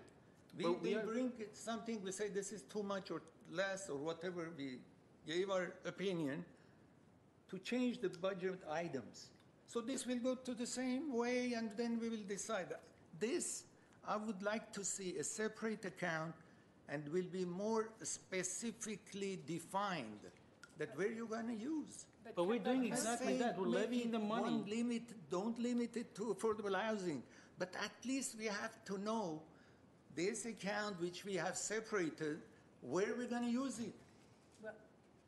If it's for everything that we have on general budget, so then what's the purpose of separating it? So are you okay with doing this and not separating it? Is that what you're saying? So levy With the way you're doing, what can I say? Well, if that's okay with you, I'll be fine with it. Because I'm not at the end fine of the day, with it, but I'm saying this is as if you were doing the same thing.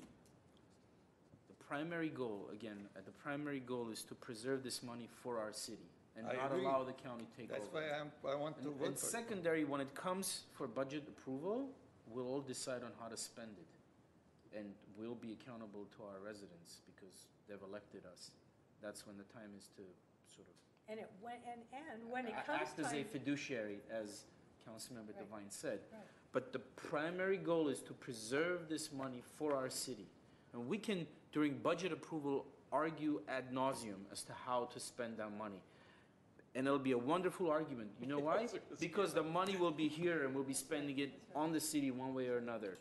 But to say that because the definition is too broad, I'm going to give it up to the county, I'm not sure that's the right thing to do. That's why I brought this issue up from the beginning, that I'm against the money to go, because generally I'm against raising taxes on public. That's why I agree. Well, I think any rational human being is against raising taxes on the public. That's the easy part. The difficult part is But to the actually person who's- say, folks, residents, we abhor doing this, but we're actually saying we should do it. We should raise the taxes so that the county doesn't and the state doesn't, so we can keep the money here. And then after that, once the money is here, then we can decide on how to spend it. I don't understand where the disconnect is. and just because it's on the ballot, council member, it doesn't mean that that's what we're going to be spending on, that if the ballot measure passes, it doesn't mean that we're going to go right to paramedics and give them a lot of money. It means that we're going to discuss what the priorities are, and if it's affordable housing, then that's what we're going to spend it on. And that will probably be, I'm going to speak for myself anyway, that will probably be the priority. I don't think you have to be concerned about that. I know the cities, how they work. I watched this city for 40 years, reported for 20 years, and I reported from all over United States. And I know government gets money, and if it's not specifically, at least some frame of where they're gonna use it, I know where the money gonna go. That's what I'm worried about. That's what I want to be specific, And where we're gonna use this money. And if I may say a couple of things, Mr. Mayor, members of the City Council, and you're the body, the executive body that makes the policy decisions for this community on a weekly, daily, yearly basis. And you hire me as your city manager to basically be here and respond to you, and I've heard you very loud and clear in terms of your priorities and needs as of today. However, I will tell you, again, based on the way this measure is written, it's written so that a broad perspective of voters out there will have the opportunity to look at this measure and vote on this measure based on what they understand city services to be. For many, it will be affordable housing, and they will vote on it because affordable housing is part of the language. For others, it may be issues such as safety overall, whether it's fire, whether it's police. And again, that falls within the values that your constituents have on the things that they feel are necessary or that they need within this community.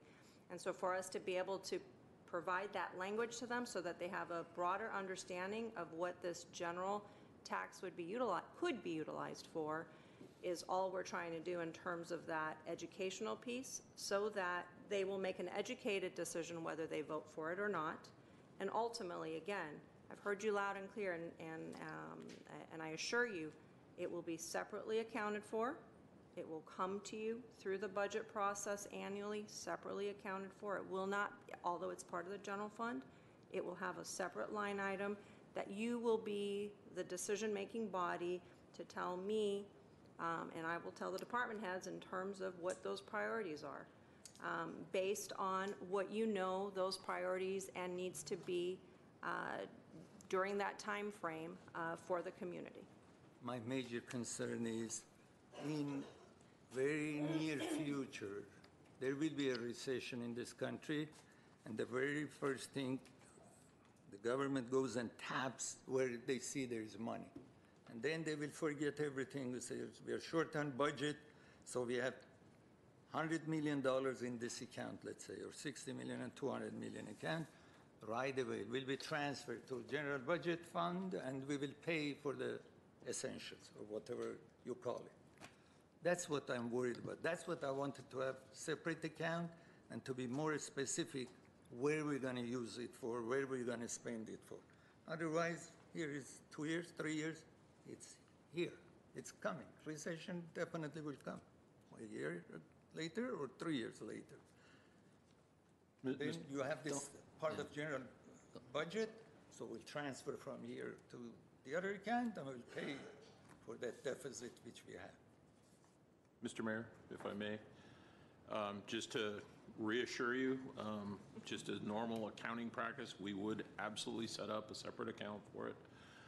We had planned on reporting to you, as we do every quarter, what that amount is. It will stay in the general fund until programmed, and you will see what that amount is. And unless you want to transfer it to a capital project fund to fund a playground, or you want to transfer it to low and moderate income housing fund, we will get the budget authority from you, which we do not have. It's all decided on through the budget process.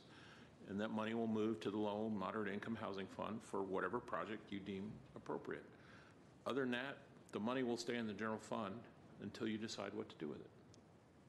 So we are not going to take to another account, another general to pay for the deficit, which you are estimated. Pretty soon we're going to have deficit. Not unless the city council tells us to do that. Okay.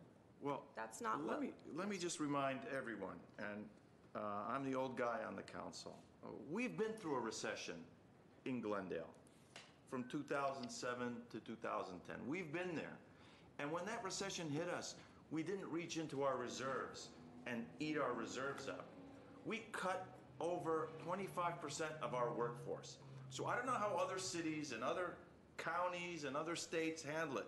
But when it comes down to Glendale, this council and many of the staff here bit the bullet, and we lowered our employees from 2,100 down to about 1,500. We didn't just dig into another pot of money, which was there. We had what were our reserves? 30 million? 40 million sitting there. We did not dig into those reserves. We cut our staff.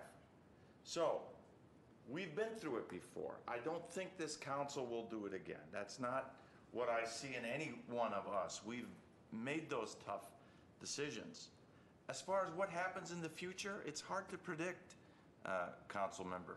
Next year, we may have a problem with our paramedics, that they can't reach the cardiac patients in time. And we have people dying in their homes while our paramedics are trying to reach them. Would that be an appropriate time to say, let's increase our paramedic budget? Maybe it would be. That's a decision we would make. As far as seniors, what if the seniors are going hungry and there's not enough meals that we're providing them? Would we say, maybe let's increase those senior meals? Maybe. That's something we would make. What if an earthquake hits us and we've got to spend a lot of money on infrastructure, on roads, on our water system, on our other things? Maybe we'll say, okay, that's what we're going to do. It's hard to say in a four-corner box that we're only going to spend it on these items. We have to have some flexibility because the future is uncertain for any of us. And I'll add something to that as well. In a few years, our pension obligations are going to escalate, and they are going to be quite large. And okay, so let's say we don't, we don't agree to increase these taxes. They go to the county, they go to the state, and 5 years from now, 6 years from now, we have to somehow pay monies out of somewhere, and all of a sudden, we don't have these funds. Are we in a better place? I mean, does that put us in a better place?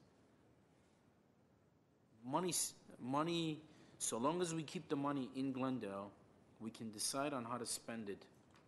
If it's not in Glendale, we're not going to have that luxury. It's that simple. My primary goal is to retain our funds, not to give it up to someone else, so that we can use it as council, the elected officials, those that are elected by the populace, by the voters. They exercise their best judgment and decide what that essential need or use is. Mr. Mayor, I was not against to keep the money here rather than give it to somebody else to spend on something else, like I brought example AQMD or SCQMD or LA County. I'm not against it. But I want to make sure those who are paying extra taxes will be beneficiary of it in form of directly impacting them. Yeah, I agree, and I agree, and it's clear to everyone that safety directly benefits all of our residents, that essential services directly benefits all of our residents. Again, I understand what your concern is. I truly do. You don't want to fall in the trap of the bureaucracy. Right. Sorry, folks, bureaucrats here, there's a lot of you, but you don't want the bureaucracy to be... Take over. Yeah, to be, to be tempted and say, oh, there's a pot of money, let's spend it.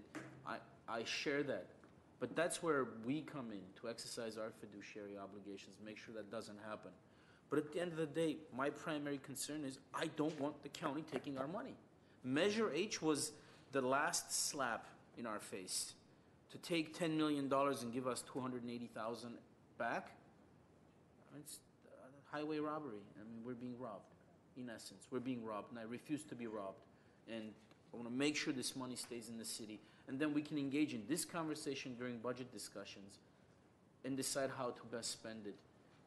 I never assumed that I have the best interests of our residents more so at heart than any of my colleagues do. And budget discussion is the time when we'll decide to do that. Okay. I said whatever I wanted to say. So the public heard what we have said. So that's all I can do. Of course, thank you, and I appreciate it. This is a very healthy discussion. I mean, and staff now knows too that all eyes are on you when the time comes. Yeah.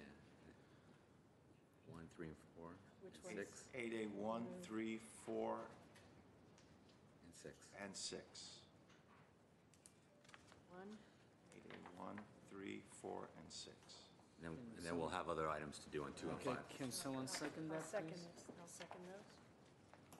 May we have the roll call, please? Council members Agajanian, Yes. Devine, Yes. Garpetian, Najarian, Yes. Mayor Sinanian. Yes. And introduction of item 8A2 is the ordinance. It just needs introduction. I'll introduce the ordinance. And item 8A5 is the motion making appointments to write the ballot arguments for and against. The council can at this time choose to nominate or appoint yourselves to write the ballot argument if you choose to do so at this time. Let's pick council member Garpetian. Our recommendation is to nominate, to appoint the council members. And Vino. So Okay, we have a motion and a second. Roll call, please. Sorry, it was to To appoint all 5 council members to write the All argument. 5 council Oh, is it all 5? Yeah. All right, it's okay. That's fine. So we have a motion and a second to appoint motion all was 5. made by. I took it you were being a jest.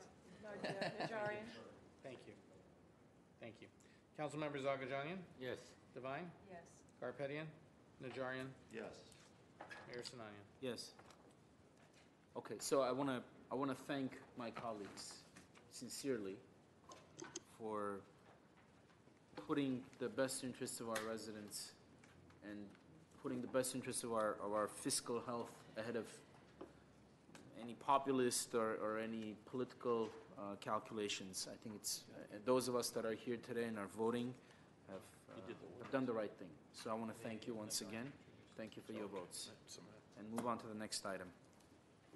B is Public Works regarding 5-year purchase order contract with Right Way Axle and Suspension Inc. for the provision of specialized miscellaneous parts and labor for city-owned refuse trucks and other heavy-duty vehicles. B1 is the resolution dispensing with competitive bidding related to the execution of a 5-year purchase order contract for $450,000. Mr. Mayor, members of the City Council, we're going to go to Shay Eccleston Banwer, Senior Public Works Manager, who will give you a brief report on this item. Hi, good evening, Mr. Mayor, members of the City Council. My name is Shay Eccleston. I'm with the Public Works Department for the City of Glendale. Before you, for your consideration, is a resolution to dispense with competitive bidding and award a 5-year contract for $450,000 with Right Way Axle and Suspension Incorporated. This particular firm is the only nearby vendor qualified to perform as needed axle, suspension, frame, and chassis repairs for city refuse trucks and other heavy-duty vehicles. This amount represents an increase in the cost of these services, which is directly related to our aging refuse fleet, as well as an increased use of contract services due to intermittent vacancies that we've had in Fleet Services Division. We believe their prices are fair and staff is satisfied with their work to date. And that's all I have. They're close by, correct? Yeah, they're in Sun Valley. Okay. I'll move the item. Second? Can we have a roll call, please? Council members Agajanian, Yes. Devine, Yes. Garpetian, Najarian, Yes. Mayor Sinanian. Yes. Next item. Mr. Mayor and Council, just as a matter of housekeeping, again, a reminder that item 9B under hearings has been moved to a date certain of July 31st. That leaves 9A before you, which is a hearing, and it is Public Works regarding approval of the final engineer's report and ordering levy and collection of annual assessments for the North San Fernando Road Corridor Landscape Maintenance District for fiscal year 2018-19. 9A1 is a resolution approving the engineer's annual levy report. 2 is a resolution ordering the levy and collection. Thank you. Mr. Golanian? Yes, Mr. Mayor, members of City Council. On June 19, 2018, your council adopted resolutions that initiated the proceedings, adopted the preliminary final engineer's report, and declared its intention to levy and collect assessment and charges for the North San Fernando Road Corridor Landscaping, and set the public hearing date for today, July 17th. And I don't believe we have received any cards. City Clerk? Nope. There are no cards. Any questions from my colleagues? I'll entertain a motion. So moved. Second. May we have the roll call, please? Was the hearing open and closed? Hearing's open and closed. Thank you. Who wants to speak on it? Council members Agajanian, Yes. Devine, Yes. Garpetian, Najarian, Yes. Mayor Sinanian. Yes. Thank you. And we have oral communications next, is that correct? Yes, it is. This is a 5-minute portion. Discussion is limited to items not part of this agenda. Each speaker is allowed 5 minutes. Council may question or respond to the speaker, but there will be no debate or decision. City manager may refer the matter to the appropriate department for an investigation and report. Okay. Thank you. And we have Margaret Budanya. Welcome. Come on. Thank you. Good evening. I just suddenly today decide to come. I have a question with my neighbors. Okay, already 38 years we are the owner that our property neighbor moved 12 years ago. First try, they tried to get our 1 feet of the way, our property line, but we stopped it through lawyer and survey. Now they have a porch between property line and their houses. I believe now they want to break down and put new one. But when they put new one, when they move little, even 5 inch, and I believe they want to close also. If somebody, our driver, can go out, you cannot see the back. That way we are going to use our property value. And, even twice, when it was permit division last year and 2 years ago, because twice we stopped them. I said, we are going to city, you don't have permit. Even in the permit division, they said even they have a right close. If they close the, let us property line, and they have that porch, if somebody could go out from them, you cannot see your back, people moving. I don't know. Just I came for advice, what we have to do. Or can be suddenly, they can just, they tear out, or they can start little by little. If they change beams, come more our side, and every time they do something, because we have enough experience with them. I don't know what we have to do, what we can prove, what we have to do. And we are, I'm sorry, almost 15 hours we are guardian. We are, when they are going, what they are to do. Okay. Thank you. We'll have staff talk to you. Okay, thank you so much. Perhaps direct you in the right direction. Thank you. So we have, and I can't read this name. It's. That's it. That's the name. Thank you. Somehow you knew. So there's a reason I couldn't read the name. Followed by Kharadjan Armine. Honorable Mayor, City Council, Welcome. and City Staff, thank you for having me. My name is Dion Buckmeyer. I'm a resident of Glendale, and I've served in the military, and unfortunately, after serving in the military, I've been dealing with numerous issues. I've used many different medications, and nothing has seemed to help. One thing that has helped tremendously has been cannabis, but still, even after it's fully legal throughout the state of California, after 55% of residents in Glendale, including myself, that use cannabis as medication are still not given the right to have a place in the hometown to legally purchase. I demand you honor my needs and honor the voice of the majority in our city. Thank you for your time, and I hope you will do the right thing for the military vets like myself. Appreciate it. Armine Kharadjan, followed by Jim Nasella. Ms. Kharadjan, going once. I don't know if they're there. Okay, she's not here. I know I can't see Jim Nasella, but I'll call his name again. Jim Nasella. Your microphone, Mr. Mayor. Armine Kharadjan, followed by Jim Nasella. Daniel Brotman is here, followed by Star Irvine.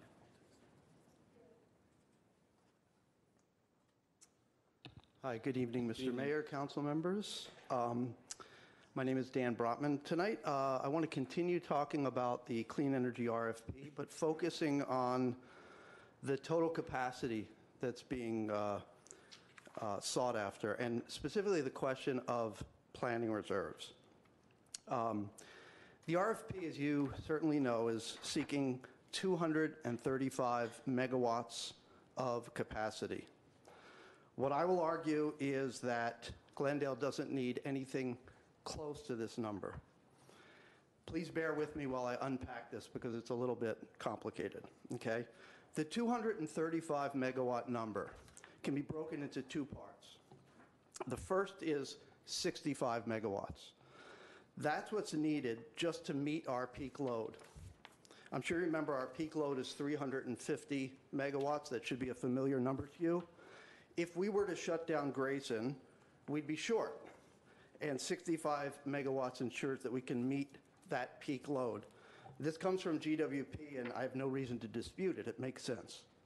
The balance is 170 megawatts. That is what are called planning reserves. This is where I have a big disconnect, okay? You have heard a lot about N-1-1.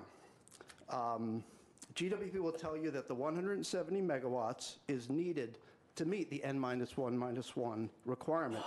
And they will say that this is not really within our control. Let me be very clear. There are no FERC requirements whatsoever to maintain N-1-1 reserve levels. There are no NERC requirements to maintain N-1-1 levels, and there are no obligations whatsoever under the BASA contract with DWP to maintain N-1-1 reserve levels. The decision to hold 170 megawatts of reserves, or almost 50% above our peak load, is solely up to this council. It should be decided on a prudential basis. All talk of external obligations is misleading. Full stop. If anyone says otherwise, ask them to show you the actual language in statute or contract. The real question is whether it makes sense to hold such a high level of reserves. Because remember, it doesn't come for free. It's like an insurance contract with steep premiums. How much insurance do we really need? That is the question this council needs to answer. I submit we need no more than what the BASA requires us to have, which is 80 megawatts. Not 170, but 80. We have three options for getting our reserves. One, we can self-supply. Two, we can buy it from someone else, although I'd say that's probably not a realistic option unless we resolve our transmission issues. Or three, we can get those reserves directly from LADWP. They are actually contractually obligated under the BASA to provide it. Getting it from LADWP probably isn't cheap, and the long-term price under the BASA isn't fixed, so it could go much higher in the future if they have to build new capacity to support us. So I see the logic in self-supplying at least some of this 80 megawatts, but it is an option that can be quantified, okay? So what happens if we have 80 megawatts of reserves and we have an N-1-1 event? Here's what you need to know. Under the BASA, LADWP is obligated to cover us, okay? Sure, we'll pay through the nose, but they will cover us. They cannot force rolling blackouts on us unless they themselves are implementing proportionally equivalent level of blackouts on their own service territory. This fact gets lost in all the hyperbole about the lights going out. So what it comes down to is a simple calculus. How often do we think we will have an N-1-1 event? What's the probability that it will occur when loads are at their historic peak? How long do we expect the event to last? Let's put a range on that. Next, what would we pay LADWP to cover us for those hours or days? And how does that compare to the cost of building generation capacity that will sit idle almost all the time? Let's think about it in this way and do an honest cost-benefit analysis. Let's get away from fear-mongering and fear-mongering about blackouts or misinformation about our contractual or legal obligations. Thank you. Thank you, Mr. Brotman. Star Irvine, followed by Lori Martin. Star Irvine. Okay. Star Irvine, she's not here. Lori Martin. Can you please not speak from? Are you Lori Martin? Oh, so it's your turn. That's why I kept calling Star Irvine, Star Irvine. Okay. Hi. Hello. You guys are working hard. It was very interesting and very thoughtful, your work this evening. I'm with the Rancho people, trying to stop the rezoning. And I'm trying to be happy and put some positive at the end of an evening for y'all. I brought Portos. I heard you like it. Who doesn't? And I don't know if you got to the Rancho, but I put a bumper sticker here that has the website to go to if you want to learn some stuff about what's going on. And that's all. And I thank you for your time. And you guys working hard.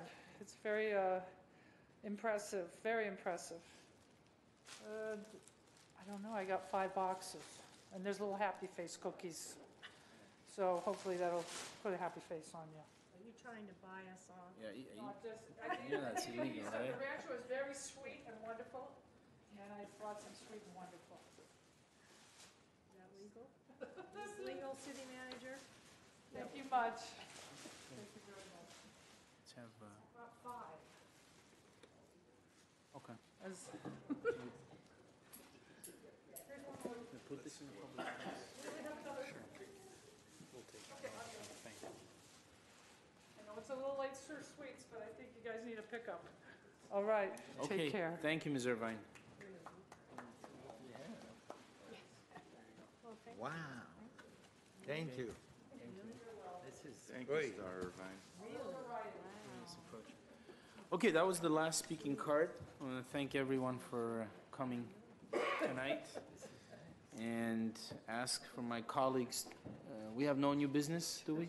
Okay, do we have a motion to adjourn? So moved. Second. And we're adjourned at 8:30 p.m.